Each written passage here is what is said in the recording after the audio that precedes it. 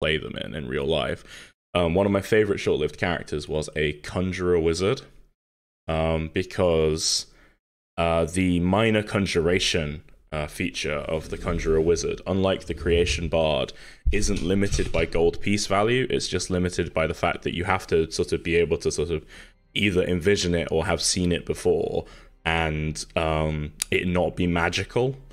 But poison in D&D 5e isn't magical, so I played a high dex, high int wizard with a with a crossbow that used to regularly summon up rare and powerful poisons and just put them on the crossbow. Well, we were playing Hidden Shrine of Tomoa-chan, so I figured, like, you know, all bets were off anyway, and I needed to play something that could actually, like, kill shit.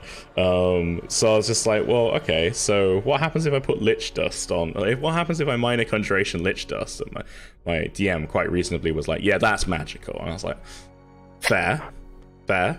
Wyvern poison. I just dollop this on and oh, look, they're dead.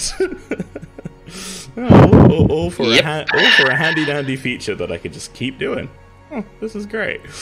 And your DMs just sitting there face palming so hard. Yeah, I mean, I think they got a little tired of it. It did seem like the intensity of people trying to kill me, you know, increased considerably after they realized that I could produce this wyvern poison at will, and no less give it to the fighter. I think that was what was really the real problem there. Was it wasn't me occasionally pot shotting with this crossbow. It was the fact that I could give it to the fighter who could, like, action search to sort of make sure they hit someone with it. That was the point where they were like, hey, I'm done with this bullshit. Let's kill this wizard. I think, incidentally, Marie, I think in answer to your question, I think you should do both. Both is good. Yeah. Okay. So how much is a poisonous snake? That is a good question. Sounds like poisonous snake. No, you misheard something. Yeah, no.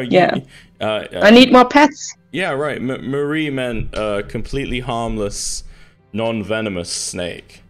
Tree snake. After they have like a plush snake. Right. After they have been milked for all the poison that they have. I mean, what? Huh? What? Who said that? Yeah. So, hello, guys. We are live now. The internet can hear all of your dastardly plots and plans. Or I should tell the Discord that we're live as well. Hold on. Discord. Oh, hello, internet. We are the lives now. We are the lives now. We are the lives now. We are the youth of the nation. I mean, it sounds like an Arcade Fire lyric. Feels like I'm going to be going on about reflectors and everything now. We are the lives now on D&D 5e. Yeah.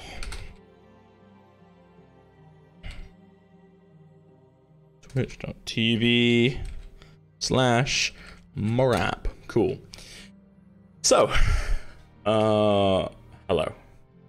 First things first, Vincent, if you're watching this later, Henry, we hope you're okay, man, and that you're able to get relief for your pain, and that you're back to join us next week. I will try my best not to kill Vincent in the interim.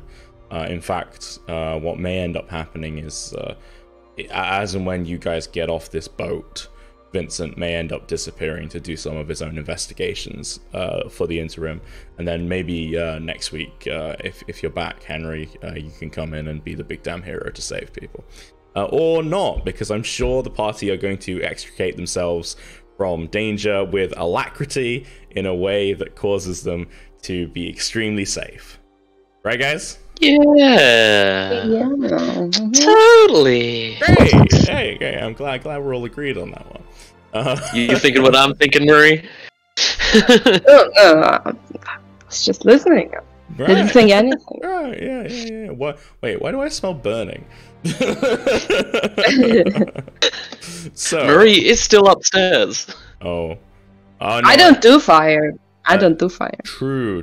Also, she did come down. Everybody has come downstairs at the moment. Although Elizabeth is lingering near the stairs currently, because again, I was uncertain quite how to roleplay you guys in last week's situation, but I kind of had Alros just be big faceless Tormtar and as menacing as possible without saying anything at all to sort of. Be as neutral as possible, but also as menacing as possible in the face of, devil kind. And I had Elizabeth be like, "Yeah, I'm kind of here, but at the same time, I'm kind of not here for the shit that's going down right now." Yeah. Mm-hmm. Okay, cool. I don't know those guys. That was what that? I mean. That was what Ashen was going. Literally, I was here to do business. I don't know what they guys are all about. Precisely. This crazy guy. What's he shouting about? The watch? No, I don't know this guy. Yeah. That was. So that was. I don't know. Alros, you can feel free to have changed your reaction if you wanted to go balls to the wall, draw great swords, and back Vincent's play. I don't know if that was what you would have preferred to have done. Just to give you some context, though, there are like 4 or 5 fairly burly-looking armed people in this room. A Kenku bartender, who is obviously the most dangerous person of all. A spined devil that seems to be sort of working for Amric, and Amric himself, who looks like an extremely friendly individual with too many knives. So I don't know if you wanted to try and arrest this man, but just my reaction for what it was worth was we didn't really have any warning or any idea. We didn't know about these documents, or I didn't. Phil didn't, so I don't think Ashen did. Yeah, so it was all of a shock, really. Oh no, I thought your in-character reaction was perfectly reasonable, and furthermore, had I been playing your character, I would have done something similar, I suspect. So please don't take it as me being like.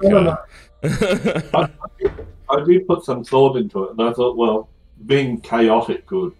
Maybe I would have liked the whole mess, but well. I think it's up to your characters what you like. But yeah, no. Alros, do you think you would have? Do you think you would have backed like such a forceful play, or do you think you would have? It didn't look like the rest of the party were backing it. If that makes a difference. No, did we have? I guess did we have a plan coming in here? The initial plan was. Well, you did. The initial plan was reconnaissance. You were here to reconnoiter this place. I mean, I don't know how much Loki listened to that plan, but yes, that never works out. Yeah, we're just gonna take a look. We're just looking. Yeah, that was. Yeah, I mean, that was what I was thinking as a DM. But nevertheless, the initial plan was reconnaissance, and then you were gonna, once you were certain that Amric was here, that your target was here, you were gonna come back later with Mortlock, when you met him for breakfast at the Elfsong Tavern the next day. You were going to come back with him, with his muscle and with his connections, and try and take try and learn what Amric knows, and then potentially, depending on what your characters wanted to do, take him for Zodge, because Zodge wants him. But no, the initial plan was reconnaissance. One way or another, though, even if we go with the slight dial back of the play, with Vincent sort of sitting down and Loki and anyone else who wants to join him, joining Amric for a convivial conversation, we have committed to... Amric knows where you are and who you are now, so we've definitely committed that far. It's not reconnaissance anymore. Yeah, so I think Alros is gonna stick with the way that you were playing him for now. Okay. Cool. Feel free to, obviously, now that you're here, do whatever the hell Alros would do. For now, though, then, in which case, if you're sticking with that, like I said to you guys, I think what we're gonna do is, instead of Vincent sitting down with Amric, Amric will be like, I will talk to any and all polite, interested potential customers of my business, be that information or money, but I won't talk to this bore of a watchman who has no evidence anyway, and frankly, no legal right to actually take me into custody. But I am happy to cooperate with like-minded individuals of business.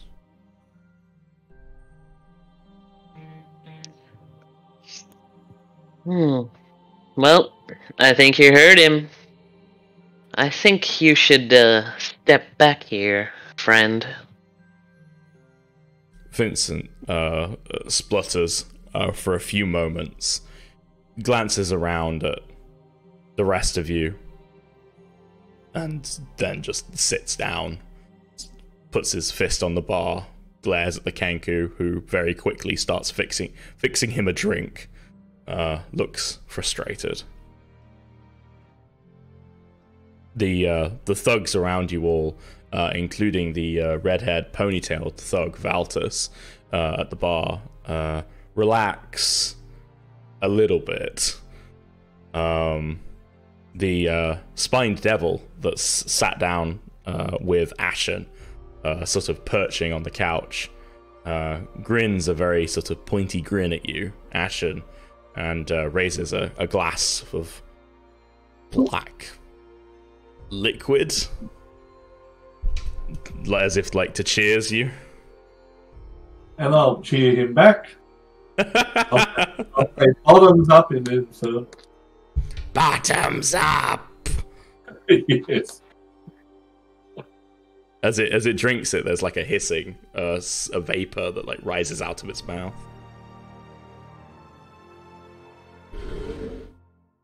But yeah, so basically, with that, if any of you wish to speak to Amric Van Thampa, one of the favoured children of the Van Thampa family, it seems he's willing to grant you an audience. Or you can be like, "No, we're good." Just sort of turn around and maybe leave. Maybe he'll let you leave. Who knows? Like he swells his wine, sits back in front of Amric. So, you know why we're here now. I mean, I was gonna go the more polite and casual route with this, but now you know why we're here. My question to you is, do you like what your mother is planning to do? I mean, it seems like you got quite the lucrative business here, and what she's planning to do is gonna make a massive dent in your plans.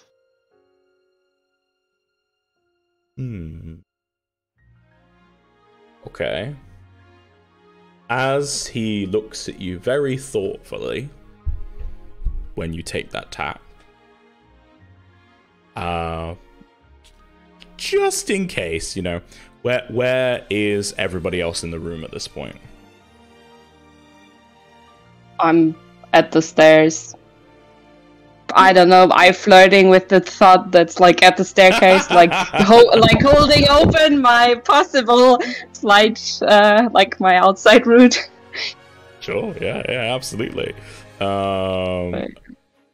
Give me a deception check to pretend that you're interested in this thug, so that they're distracted enough that they won't take an attack of opportunity if you have to make a break for it. Yeah. Okay. So they're very flattered by the attention of such a highborn lady. I'll buy him a drink. I'll go and buy him a shot or something. Oh my god! Yeah, this thug will die for you probably. They start singing "Uptown Girl" at you. It's cringe. It's massive cringe. My poker face is good. It is with a 24. That's true. Hiding the urge to stab. I mean, what? Auros, do you think you're moving forward with Loki, staying where you are? This is the wrong music. This is the right music.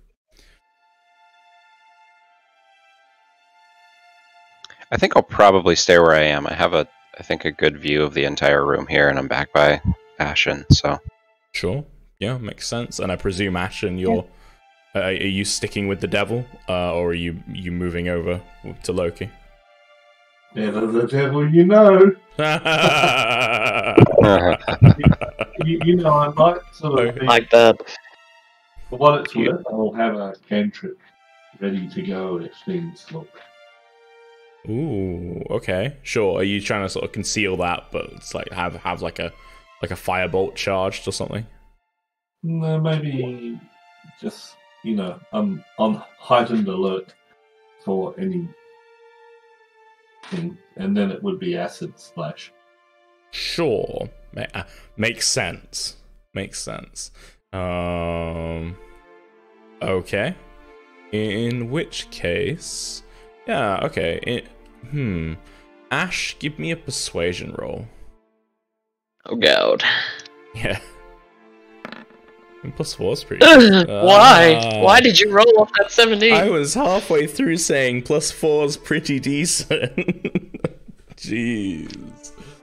Okay, give me an insight roll as well. God. That one? Yeah. Amazing. Okay. Well, just gonna press this button. Oh, that's terrible. So I see. Yeah, you guys didn't see it, but Loki. oh, go ahead. No, I just want to say Loki is a person that's like everybody loves me, but actually they don't.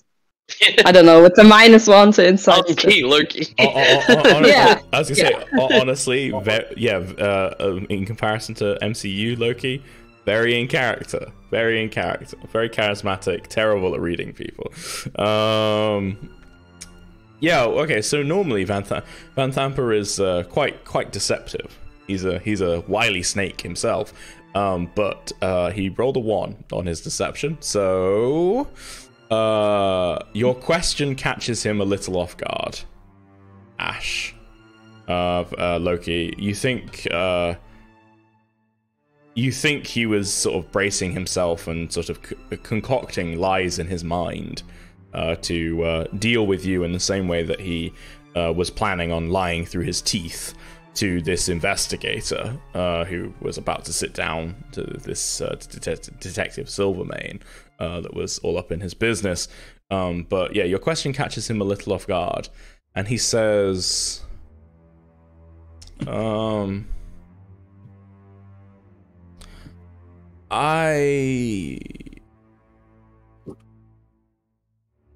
I confess that I fear that my mother's... He glances towards the devil, which is sort of flaring its spines and looking at him. My mother's plans with my brother, putting emphasis on brother, leave me a little concerned. You're not... Yeah, he looks at you. No, you continue. Sorry. You're not wrong that I do have a worthy business operation here, that it would be a shame to lose, but I have been assured of considerably, and again he glances at the devil, greater reward. What, in hell? Where we're planning to be sent? I mean, what great reward is there? I mean, if this place leaves this plane, people ain't gonna be after loans or information they're gonna be running and screaming for their lives. I mean, you may have a couple of bodyguards here, but I don't think anyone will want the protection of your spiny devil friend here because they'll be too busy running away. More likely to lose customers. I mean, we're all here for profit, right? We all love money. Speaking of which, what language are you conducting this conversation in? Because you know he knows Infernal. I don't know Infernal. I was gonna say, I don't know if you know Infernal. Okay, so this is common then. Common. Okay, in which case, yeah, the said hired thugs, are definitely looking awkward. Aside from the one that Elizabeth is very nicely distracting currently, the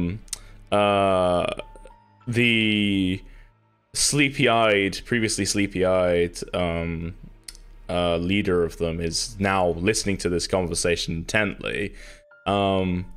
Amric himself is sweating a little bit as you just sort of casually reveal intimate knowledge of their master plan. Oh, I'm sorry. Did your friends not know? I mean, I'm not here to cause issue with your company or business or whatever you want. Perhaps we should have another drink before we continue this conversation. And at this point, Ash, you can retry that insight, and Auros, Ashen, Elizabeth, you can all roll insight as well. How quiet is it in here? Like, could we hear what they're talking about, or? Yes, like, very much so. Like, there is... Sorry, go ahead. Yeah, because he set, like, plans with my brother. How many brothers are there? Like, is it just 3. 2 sons? There are 3. Okay. There's Mortlock, Amric, and Thirstwell. Okay. Thirstwell's the imp manipulator who Ashen has seen being a demagogue to the nobles. Wait, I got a handout that you've seen before. This guy. Rebel. Yeah. Oh god. Yeah, really charismatic looking. Tim Burton character right there. I was gonna say, definitely not Grima Wormtongue. And they're all the sons of Duke Thalamra, the Duchess who is masterminding this whole thing, apparently. Just girl power. Yeah, you know. just casually. Okay, so with those rolls, yeah, okay.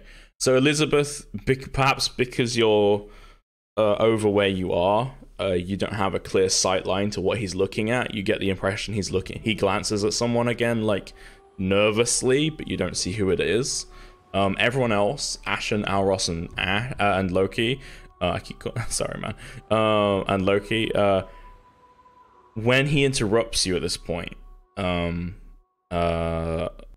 Loki, the 3 of you get the impression that he does have concerns about his mother's plan, and he is willing to discuss them with you, but he keeps glancing at the devil that is present in the room, and you get the distinct impression that he would be freer to discuss such matters, and perhaps more inclined to potentially say treacherous conversation and information divulging, were it not for the fact that there is literally a devil from the hells present in the room currently. Go to the toilet. I agree. Maybe we should have another round of drinks. Maybe there's somewhere private that you and I can discuss things. More private than having all your friends here. I'm sure my friends will keep them occupied, well, entertained. Yes, perhaps perhaps you would like to take a stroll along the dockside. Sounds like a lovely time. At which point, Voltus, the leader of the sort of hired bodyguards, says, "Libations for everyone." And the Kenku bartender starts mixing drinks very, very fast.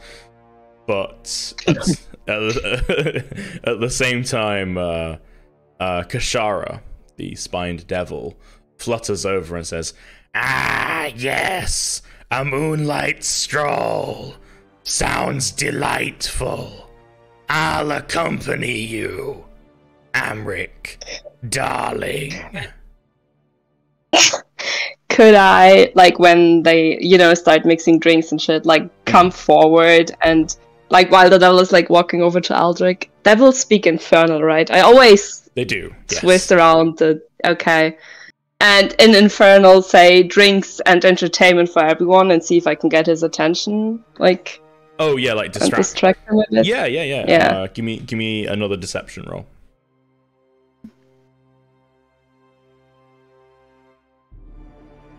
Like, emphasis on the everyone. Okay, they're gonna need a 20. Decent. Are they gonna get a 20? They got a 22. Yep. No. That's mine. Their whispered roll was a 6. So as you say that, Elizabeth, the devil's sort of head turns and it sniffs as if like a creature sensing prey, and says, "On the other hand, on the other claw, perhaps I will stay here and enjoy the entertainment." And that last part is in Infernal, looking at Elizabeth. Okay. I'll, like, dance and sing and whatever. I don't know, maybe I know some devilish, like, one-hit wonders from hell. I don't know. Elizabeth jumps up on the table and starts belting out, "Burn, baby, burn, disco and yeah! But like Ring of Fire or something, just... Yeah. All devils are very strong fans of Johnny Cash. I mean, they've got the Man in Black soul now in their pocket, so obviously, sure. Either way, that does distract the devil. They flutter back over to their seat and sort of look interestedly at Ashen, Elizabeth, and Alros, and not so much at Vincent, as if sort of expecting you to entertain it while the drinks are served. Shall we go? Yeah, Amric sort of steps up quickly, looking a little relieved, and will lead Loki out through the bar up to the top deck of the ship. Auros, Ashen, are you staying below, or are either of you going with Loki? I'm still staying below, I think. Okay, guys, I got this. Okay. And sorry, what was that, Phil? I'll stay. I'll try and entertain. Together with Elizabeth, I'll try and keep the demon entertained. Sure. It's a duet. Oh no. Oh, you know what I'll do is I'll drop my disguised self and I'll open my wings and say, "Come dance with me." Okay. While they leave, kind of thing, to distract, as a additional distraction. Sure. Can you hear us now, Marie? I think she just disconnected from Discord. Well, yeah, no.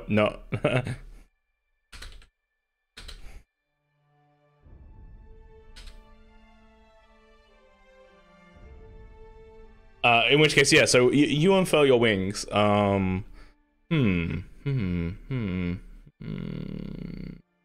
In which case, while Marie can't hear us anyway, just really quickly, because of spooky spoiler secrets, Ash, Phil, do you mind deafening yourselves for a moment?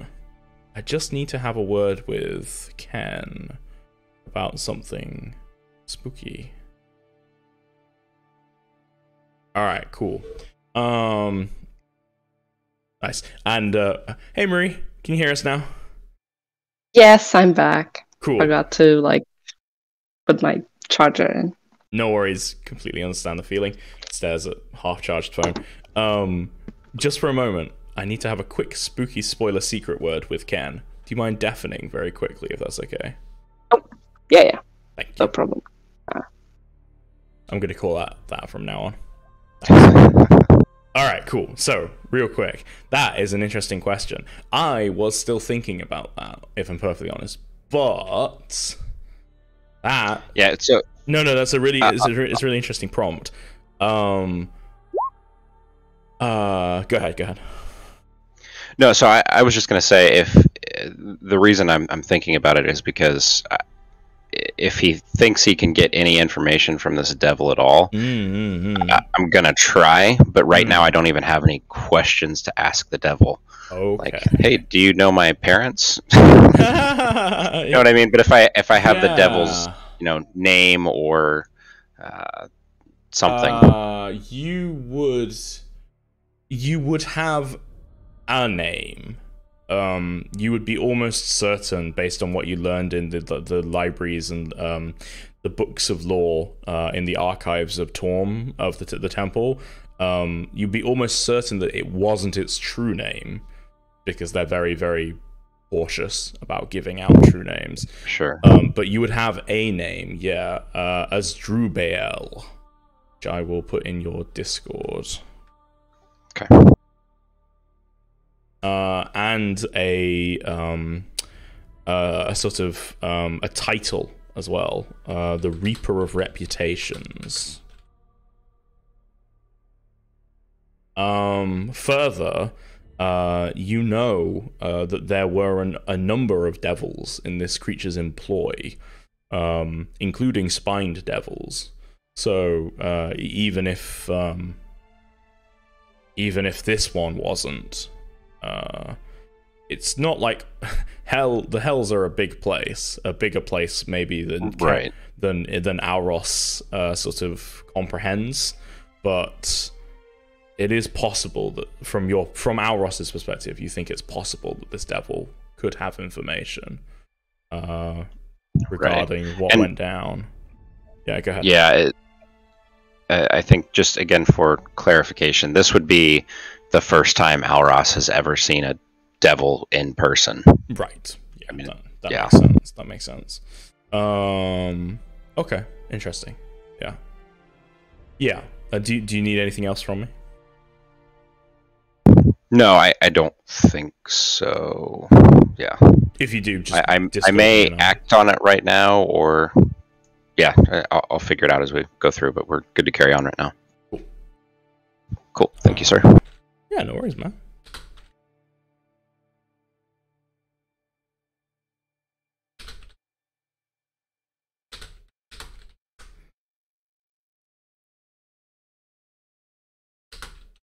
Oh, kitty. It does both. Okay. What is love? Baby, don't hurt me. So,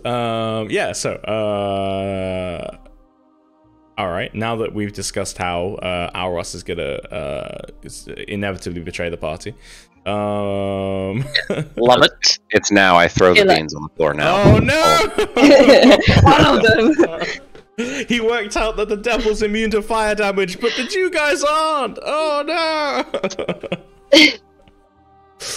Oh my god. Who does have the bag of beans? Like, does Auros have the bag of beans? Pretty sure. I mean, I don't. Ashen does. Ashen does. Yeah, right. Yep, right. Ashen does. Right, okay. Our magic item person has. True. Seems. Yeah.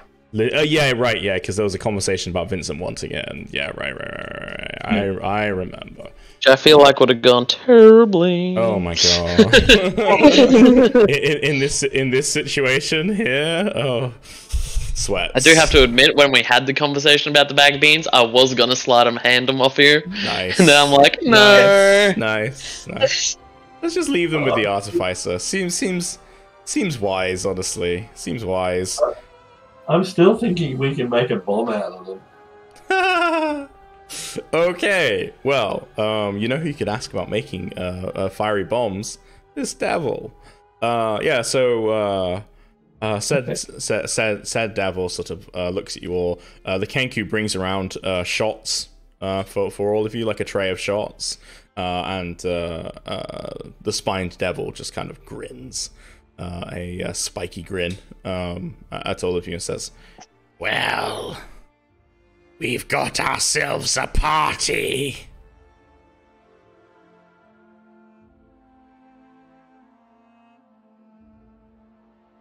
I mean, I'll take a glass. Yeah. Not And small. like, yeah, say to him, but barely has begun, you know.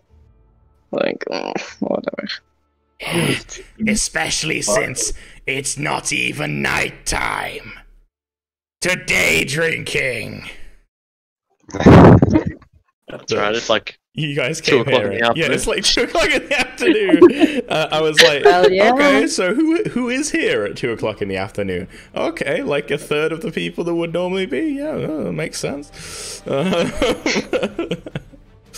But yeah, it says day drinking. Yeah, knocks one back. Looks over at Ashen and says, "That is a fine pair of wings you have there, my friend."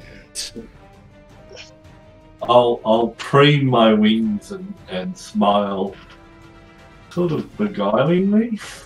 It grins back at you in a very ugly, not at all beguiling fashion. Reaches down to a pouch on a belt that it sort of wears on it's like a rawhide belt that it sort of loops around its waist, and pulls out a very strange looking coin. Puts it down in front of you. It's got a skull on it, and it seems to sort of vibrate slightly, as if not quite there. It's silver in color. "I'll give you 1 soul coin for them." Oh.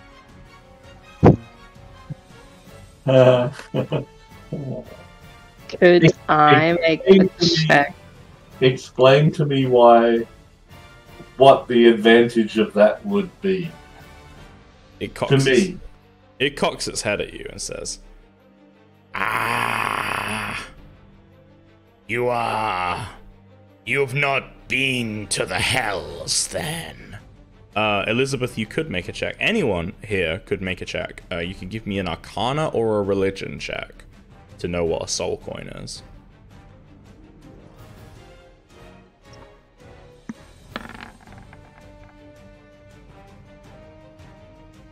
Oh, I actually have art for this. So, hold on just a second while I hide all of the spoiler stuff.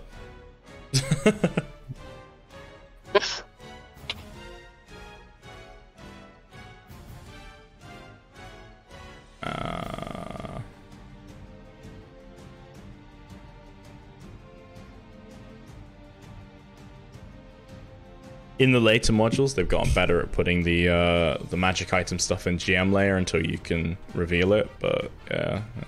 Okay, so this coin that he's put on the Spine Devil has put on the table looks like this. It seems to vibrate slightly, as if it's not quite there. It's about 5 inches across, so quite big for a coin. About 1 inch thick. It's made from a kind of iron that you don't recognize. Looks like it weighs about 1/3 of a pound and has infernal writing on it that has a name on there. And said name is, in this case, Valak. With those rolls, Elizabeth, you've heard of soul coins with a 13. You think that they are in some sort of infernal currency, but you don't know much about them. Like they're coveted in the underworld of Baldur's Gate, along with other kinds of rare coinage, just in case they need to deal with beings like this for some reason. Ashen and Alros with a 17 and 19 respectively. Alros, you have to sort of think about it for a second, but you have read about these, and Ashen, you have read about these more recently, so it doesn't take you quite as long to remember. Soul coins are precisely what you might expect them to be. They are a coin that contains a soul. More specifically, though, that they're a bit more than that, as you might expect. Soul coins not only bind a magical soul to a coin, but they have certain uses, both inside and outside of the Hells. Inside and outside of the Hells, like regardless of where you are, you can use them to you can drain the energy of the soul within to grant yourself temporary vigor. They have a number of charges, and you have the ability to sort of drain the life of the soul within to gain vigor. Or you can communicate both empathically while you are carrying the coin, and telepathically if you use some of its charge to actually like ask questions of the soul contained within the coin. Obviously it's more helpful if you know what or who the soul is in the coin, so you know whether or not it might be able to help you with your question, but nevertheless you can do that. Further, theoretically speaking, you have a soul coin. If you cast a spell that removes a curse on a soul coin, you can free them. Some good aligned religions, again, like Torm's religion, trade for soul coins sometimes, or take soul coins more likely from infernal cults, and then free the souls within it. Lastly, the main thing that they can be used for is in the Hells and with devils, they are one of the prized currencies. Devils will consider soul coins to be considerably more valuable than gold or silver, although they do like Electrum because they're evil, and because it's cool. Normal sort of like mortal coinage is less valuable to devils, but soul coins you can use amongst the infernal hierarchy to barter for favors, bribe unwilling devils to do things that they wouldn't normally do, reward faithful for services rendered. They're created by Mammon, the devil of currency and exchange and economics, infernal economics, on the third layer of the Hells. And they're like the they're like the US dollar of the Hells. You can use them to buy almost anything, and they don't depreciate quite as much in value as other types of exchange. Isn't all economics infernal? That is a philosophical question that we could spend the entire stream talking about. But yes. So Ashen's going to try and deceive this demon, right? Ash is going to try and what, sir? Deceive the demon. Okay. So this is deception. You do not want to give up your wings for a soul coin. Sorry? Do you not want to give up your wings for a soul coin? I'm surprised. So he while he's going to say, you know, what's the value of that to me, while he desperately kind of works out what to do.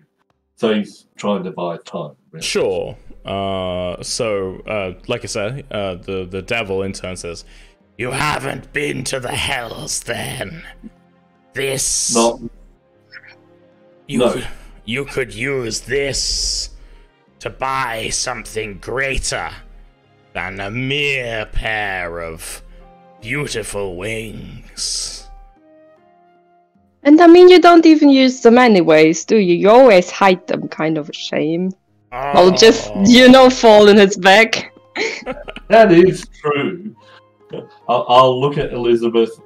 So where is she? She's there. Mhm. I want to look at her and wink as long as the... Yeah, absolutely, yeah. The devil is looking at her as well, so you can wink when he's looking away. So, and then I'll say, you know, my wizard teacher, he did tell me some stuff about this, which was very interesting.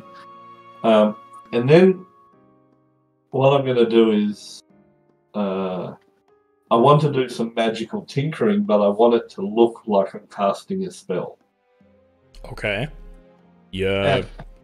We'll take part of your Arcana check as being you do that, doing that. And so then, you know, I'm at the end of the spell. I'm going to say, so what? Show us what you bring, coin, and then the coin's going to glow. The devil looks momentarily a little alarmed. That's not what they normally do. And then the words "I bring doom" will appear on the coin. It sort of snatches up the coin quickly and puts it back in the pouch. Never mind. And then I'll look at it and I'll say, "Better you have that coin than me. I've read about those particular soul coins. They're not healthy to have around you." He sort of like looks at you, disturbed, pulls the soul coin out, and in the same way that like you might like take a piece of tech that isn't working properly and just kind of slap it against your palm as if that's gonna do something to it. He just kind of slaps the soul coin against the palm, against his claw, and then against the table. Like, is this thing on? Is this working properly? So I'll say, my master might be able to fix it for you, or might be able to stop you from being doomed, but it's beyond my capabilities. It looks genuinely concerned. So at this point, you are going to need the deception roll. It feels like it would have noticed if it was doomed. Okay, all right. Well, it's opposed, you know.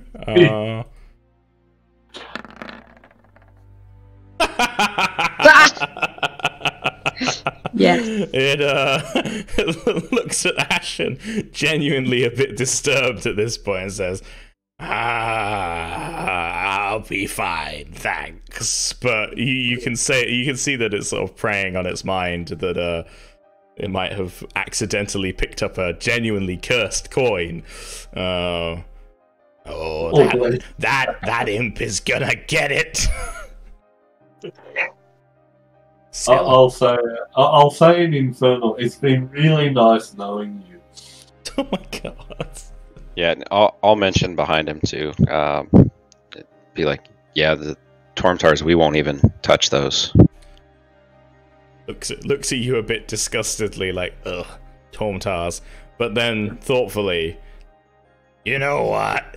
Excuse me, I have an imp that I need to ask some pointed questions of. I'll, be right back. And, yeah, it's gonna flutter, like, up the stairs. Amric and Loki, while you're having this discussion, you will notice the spined devil fly out of the sort of the deck, but it ignores you completely and flies off into the night, into the city, as if on a mission. Well, looks like we're free and clear for now. As you say that, Amric sort of pulls out like a dainty handkerchief, mops his brow slightly. The handkerchief has the symbol of a dagger on it. The man's got a brand, you know. And looks back at you and says, "Yes. Tell me, how did you come by your intimate knowledge of my mother's plans? Was it Mortlock? Has he thoroughly betrayed us? Well, after your mother sent your cult to kill him, yes. But can you blame him? Well, that's awkward. But, you know, he does have an issue, and he's pretty upset. So, I mean, you want to keep your business open. He wants to ruin the family. And, I mean, I'll give you this piece of information for free. He wants to crush your skull right now. So... Yes, that's not unusual for him, but I imagine he wants to crush it even more currently. Oh, yeah. Yeah. Well, he wanted us to help, but in our better judgment, we thought we'd come speak to you directly. I mean, you're a businessman. I'm a freelancer of sorts. Oh. He looks at you thoughtfully. He looks at you even more thoughtfully and says, "Perhaps I can pay you to kill him." Possibly. Oh.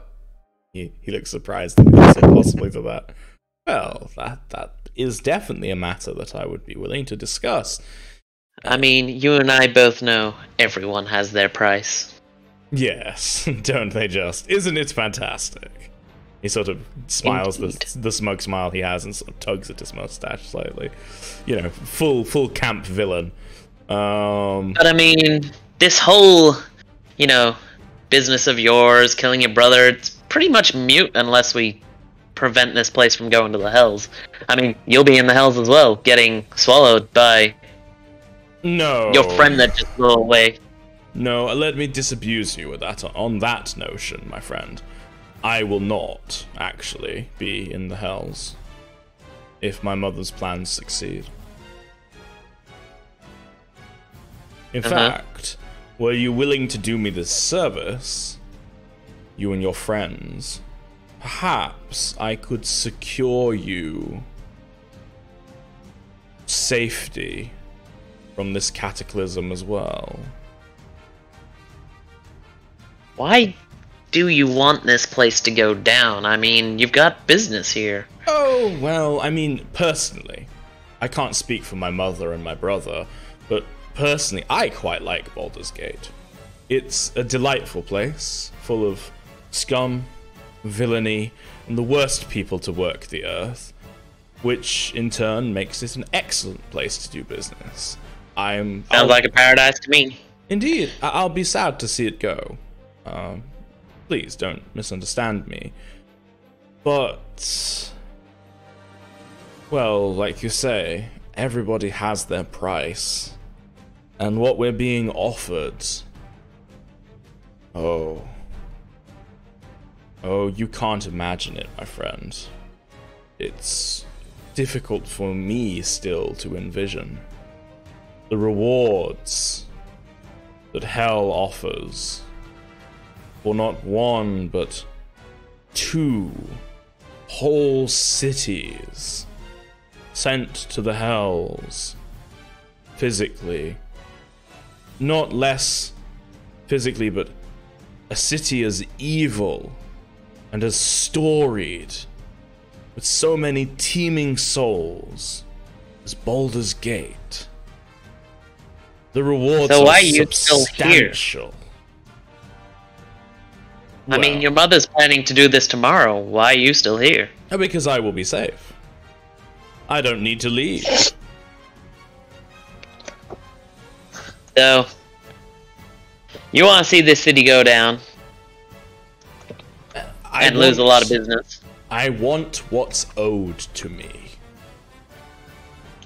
Then why not take what's owed? Why not take over the family, expand into multiple cities? Why just stick with the 2 that's in hell? He looks at you and says, laughs and, oh, I like you.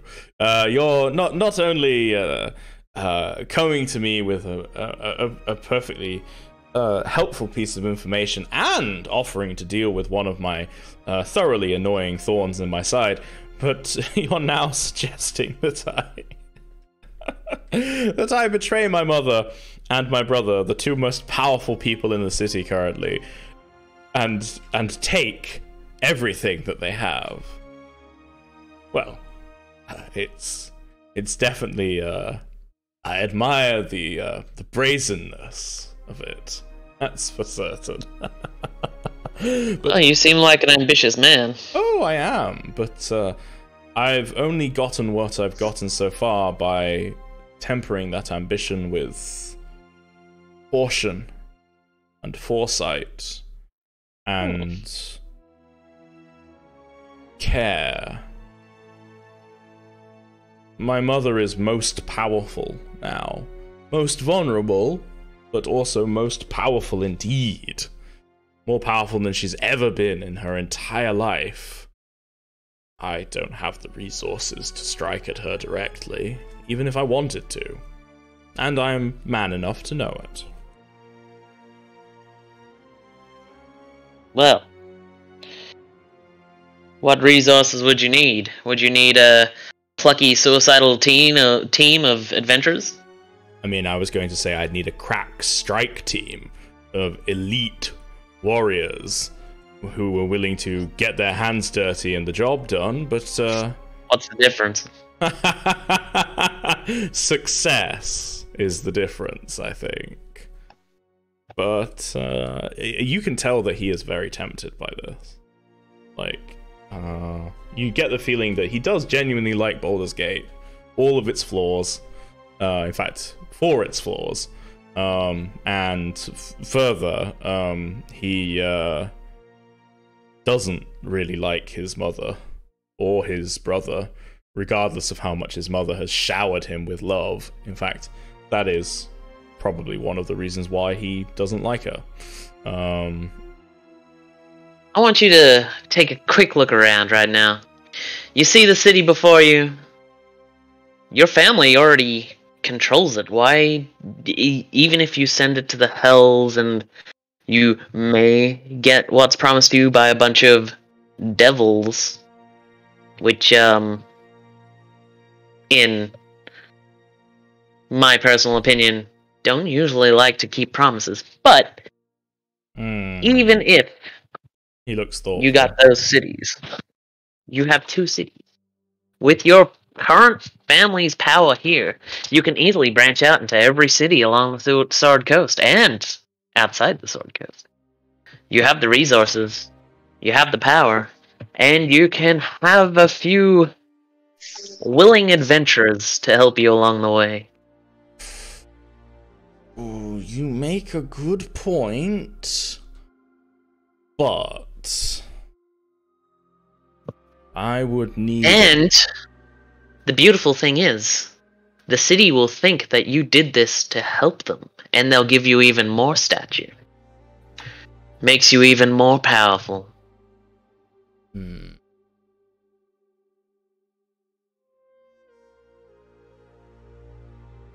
Give me a persuasion check with advantage.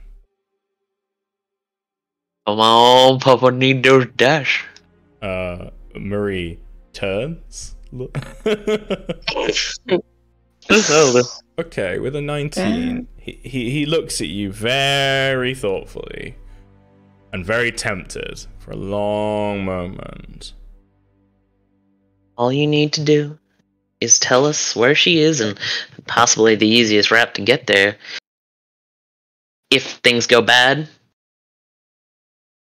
no one will know that you were involved. If things go, and that means your family plan goes the way it was and then nothing really changes. But if thing goes the way, well, right, and we succeed, then you've got the whole power of your family, plus more from the city, and you can expand your business tenfold.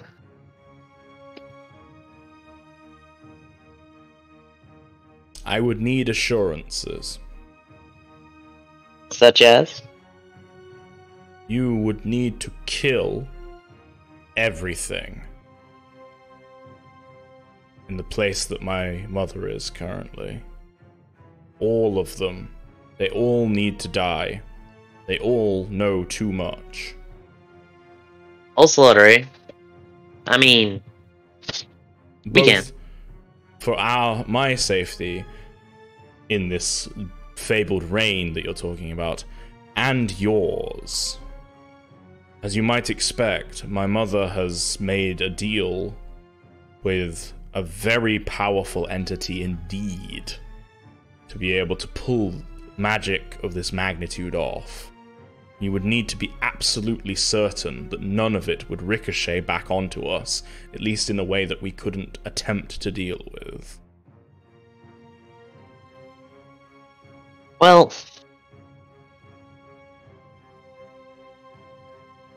let's just say that I'm not exactly fully attached to the party I'm with, and if one were to be persuaded by such magics, it would be very quick to be beheaded. But I am saying that this is a crack team. I mean, they've dealt with your family and the cult underneath your own bathhouse. Oh, really? You've killed those cultists. Good. Yeah. We weren't meaning to, but yeah, we just kind of, well, they found me. They were fouling up a perfectly good bathhouse anyway. So, you know, just by that, we have credibility and power. But otherwise, I mean, what have you got to lose by giving us this information? I have to lose everything, yes. Oh, yes. And he looks at you. How so? He looks at you very seriously. As I said, the rewards offered are great, but the price for failure is greater. So, but I like as a I gamble. said before. Oh, Yeah. so do I. If you can give me the assurance that everything you find in the place I send you will die, aside from you and your companions who are in on this with me. If you can give me the assurance, furthermore, you have the capability to stop this kind of magic. If you can demonstrate to me, you or one of your comrades, magical ability that is, or law that is capable of halting what I tell you about, then I think we have a deal. If it's magical capability you want, let's go back inside. Let's gather my comrades. I know a couple of them will have magical capabilities that you're welcome to assess. And we can discuss things from there. Since your spine devil friends seem to fly off into the night sky. Yes, that was convenient. Very well. He sort of glances over at Baldur's Gate again, and you can see him sort of already beginning to doubt this decision. But he shakes. Have faith, my friend. He looks at you at that. There are many things. I may be small, but I am full of surprises. You had better be. I've spent much of my life recently having faith in a different entity, and I will be betraying such an entity. So you'd better be. But... well, it'll be worth your while. yes. Reward is even greater. And I would like to knock that smug look off my brother's face. Then let's go and talk. Sure. He follows you back down. Vincent downstairs, by the way, while you guys have been after the Spine Devil left, but while well, Vincent's been drinking essentially, but he looks up sharply and sniffs the air for a moment as if sensing something. Then moving over to the couch for a moment. He's not saying anything else because I don't really want to roleplay Vincent without Henry being here. But he just sort of looks at you with regards to what went on a moment ago. But he looks at you all meaningfully for a moment and very quietly says, "I just sensed something invisible leaving the boat."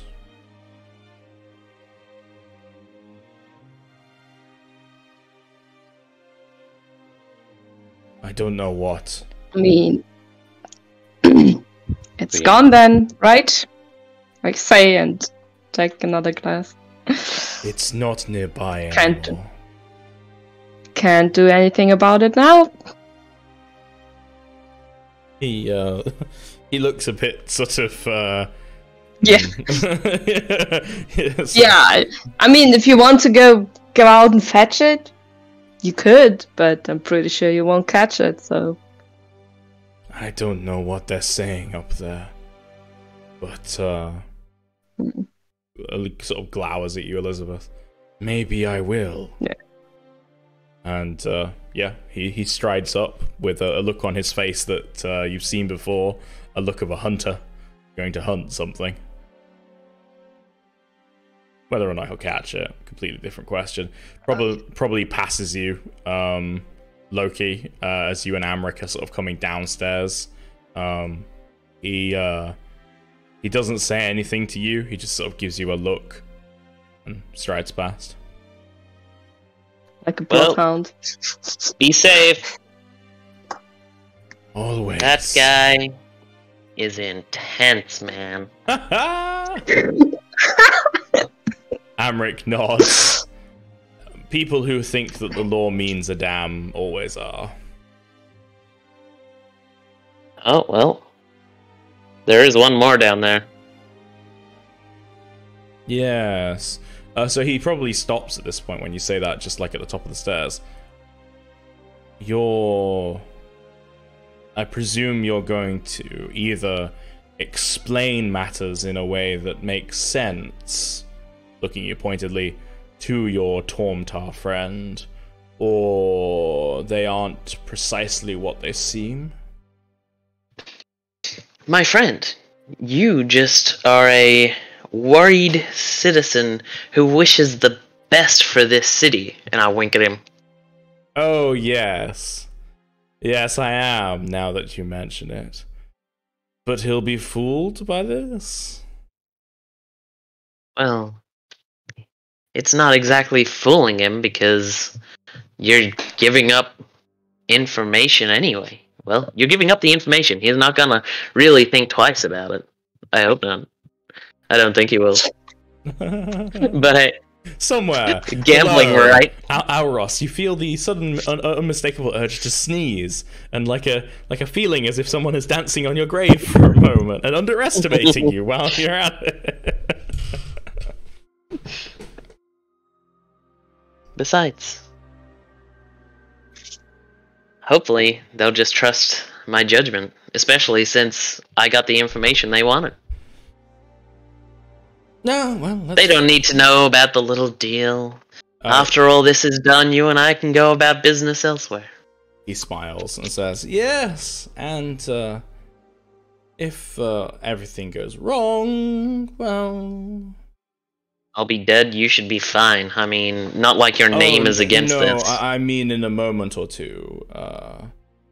We have we have accommodation available for such people. It'll be fine. So Just- you keep saying. Act normal. Just act normal. And have a good time. Always have a good time. Sort of gestures for you to lead on. A sort of dark look suddenly on his face. I continue moving down, like, jauntily, like, do. Alright, so you're back on the boat area. Feel free to move yourself wherever you're going. Howdy, gang. Yeah, you're back from your walk. I hope it was good. Very sure you need some hydration now, and I'll try to hand you guys some drinks. Yes, we could both do with a drink. Yeah. Beautiful. He looks over at the bartender who serves you all up some more shots. At this point, of people drinking, how much have you drunk so far? Ashen's still on his first drink. He's not touching anything else. Sure. He believes in don't drink and fly. We had like 3 wines by now, and now I'm about to down a shot. Okay, give me a Constitution saving throw. And Elizabeth? also drink a few shots with the thuds. Ooh. A few shots is probably fine. Well, actually, you're fine. Oh, let me rephrase. A few shots for me are like 10 or 12. True, and yet you still seem fine. Okay. Alros, have you drunk at all? Anything? I think, maybe I was nursing an ale or a mead or something, but Yeah, I think that is what I had you do upstairs. So maybe you've still got the same ale. probably. It's like warm by now. Right. Come on, man, get yourself a fresh drink. Well, The alcohol's free. you wouldn't want a warm one, would you? I'm good. I don't know why I keep having to make Foster's jokes, but I'm gonna carry on making them. You're welcome, Ash and Phil. You're welcome. Yeah. So when you drink this shot, Loki, yeah, you can feel the alcohol really kicking in, giving that good buzz, making the room a little blurry. You don't have the poison condition yet, but you're definitely getting there. You're definitely getting there. Yeah, no, as if in response to what Elizabeth said, Amric sort of comes around and sits down in front of Ashen and says, lounges really in front of Ashen and says, yes, our conversation was most productive. Our mutual friend here has convinced me that you are people of seriousness and repute that I can do business with. And that furthermore, I, as a extremely concerned citizen of Baldur's Gate that cares deeply for the welfare of the city, might have information that I can help you with, so that we might do said business. Can Ashen insight roll that? Sure. Anyone can, in fact. yeah, I will as well. I'm thinking I believe him. Yeah. Oh, Yeah. So his insight modifier is the same as his deception modifier. So that is a 24. Okay. Well, yep, I'll rost it. I mean, Loki seems like a talkative fellow. Maybe he has genuinely persuaded him. I mean, extremely concerned is still probably a little pushing it, but maybe he has convinced him that, it's in his best interests to talk to you. Same, Ashen, basically, but you're more suspicious. Elizabeth, are you rolling that? Or are you just disbelieving? Loki has taken on the duty of talking, so I think it went good. I had the duty of distracting. It went good. So I think I won't call it trust, I'll just say I think he did his job. Sure. Plan going well. Yeah. Okay. As long as we get the info at the end of the day. Right. Yeah, exactly. As long as you get the job done. That's all the Zodge cares about. That's for sure. Also, oh my god, Ashen. Phil, that link in Discord. Okay. I got the power! But yeah, Amric looks around at you all and says, so, This business is best discussed privately. Valtus, you and your men are on break. And, darling Kiki, we can serve ourselves. And, Open bar. Oh, yeah. Oh, I own all the liquor here anyway, so... Yeah, the various thugs, still looking uncomfortable, leave up the stairs, with Valtus being the last one, giving you all a look. And the Kenku scampers below. Kiki scampers below, not looking disturbed, looking relieved to not be here and not be perfectly memorizing every aspect of your conversation. Because they can, and they would be able to mimic said conversation almost perfectly with their abilities. Once they're gone, Amric looks around at you all, picks up a drink, drinks it quickly, as if giving himself liquid courage, and says, "So, you know what my mother is trying to do, or at least you know enough about it to... well, know the main thrust of her plan."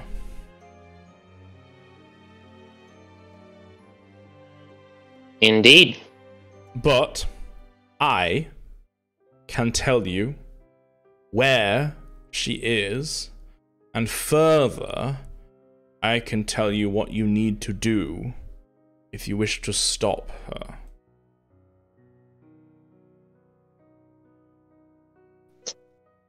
Good. All I ask in return... He smiles like this is a small thing, a trifle, really.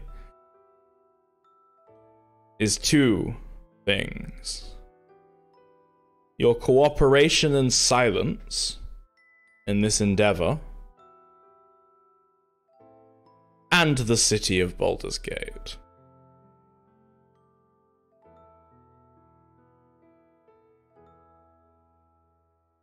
I don't want it.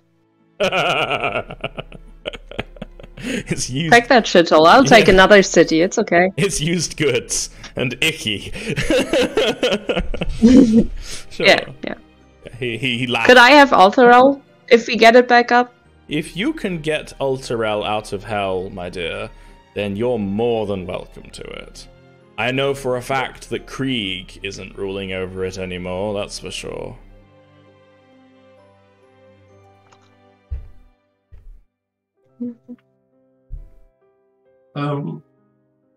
Ashen's gonna try and look poker faced. Sure.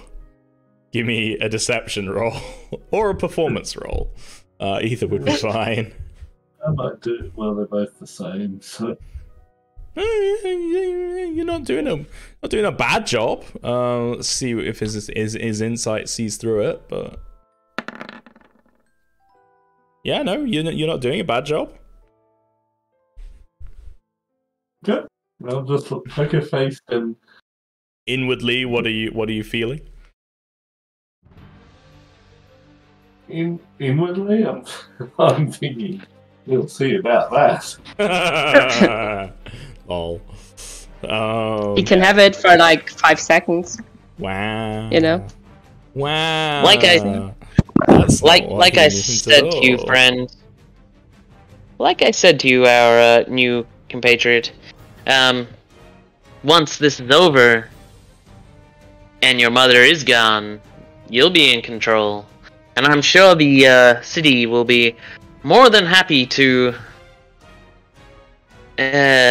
what's the word I'm looking for, guys? Reward our heroic efforts. That's the one. Yes. Which is why I will rely on your cooperation and silence. Once I come to power, well, my favor will be quite useful to you in this still in the material plane city. He doesn't need to speak the threat, which is and also I'll have the resources of the city at my command to, persecute and kill you all if you try to sort of tell the truth about what happened to everybody. You're all very smart people. I'm sure you put it together yourselves. So, he looks at... you've all sort of indicated something aside from Auros, so he glances at Auros and says, "What say you, Tormtar? Care to make a devil's bargain with the devil you know?" I think that's the preferable choice in this case. Indeed. But yeah, again, inwardly, I think, like Ashen, it's one of those things like, yeah, okay, whatever, just tell us what we need to know now, we'll deal with you later. Sure. Amric doesn't know that he's the small fry, but he's the small fry.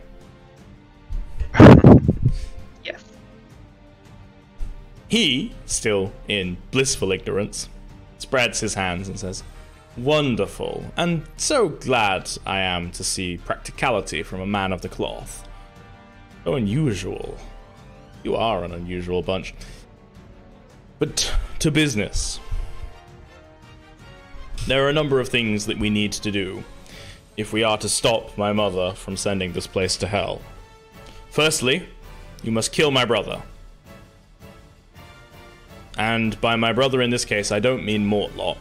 Although if you want to kill him as a freebie, I'd appreciate it. Particularly since he apparently wants to kill me. Quite wrongfully, might I add. I had nothing to do with the assassins that were sent for him. I think he wants to kill me to hurt my mother. Which will be pointless, because you're going to need to kill her too. In fact, you're going to need to kill quite a lot of people. So much that your feet and hands will be soaked in blood by the end of this.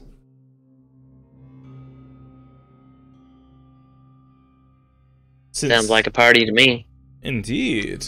Particularly since you are apparently so good at killing cults and cultists. I have the perfect job for you.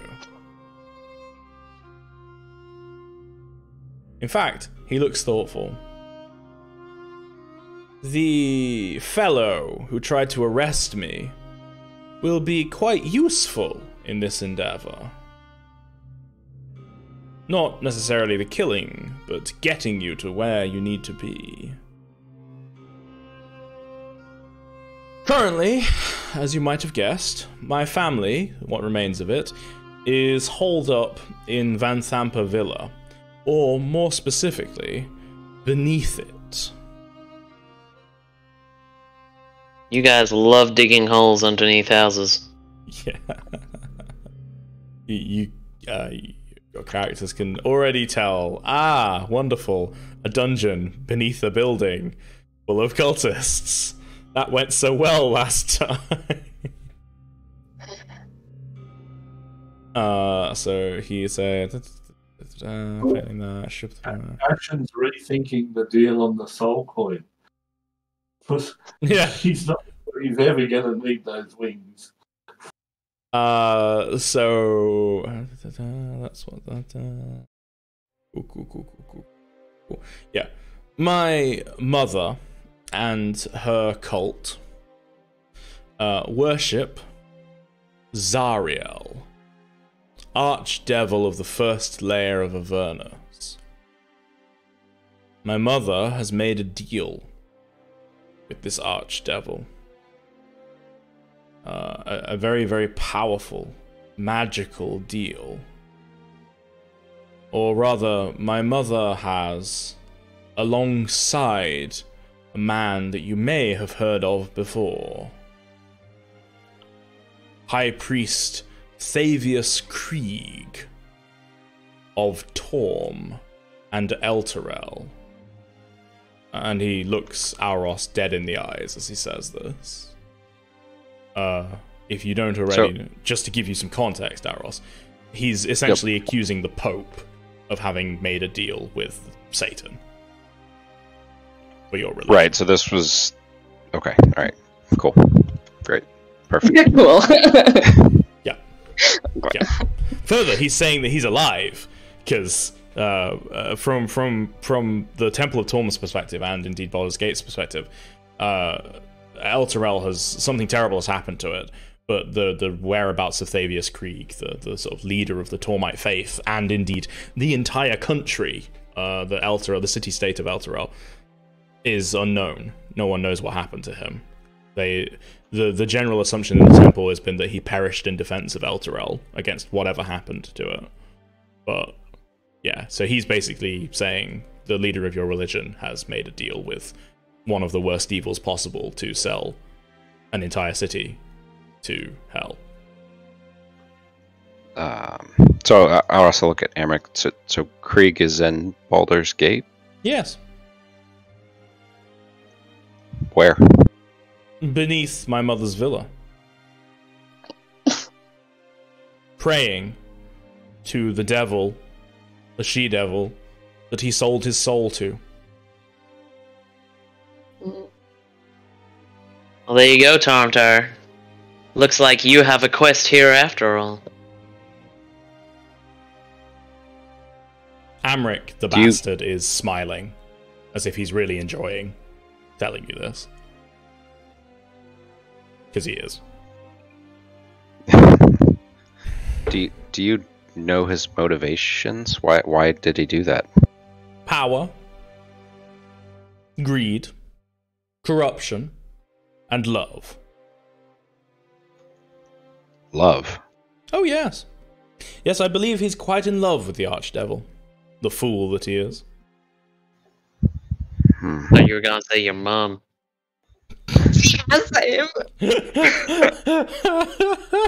Like, Amric can't help himself. He laughs at that, and every time he laughs, Aros is like a nail on a chalkboard. He's making light of like the head of your religion apparently being the worst of all people.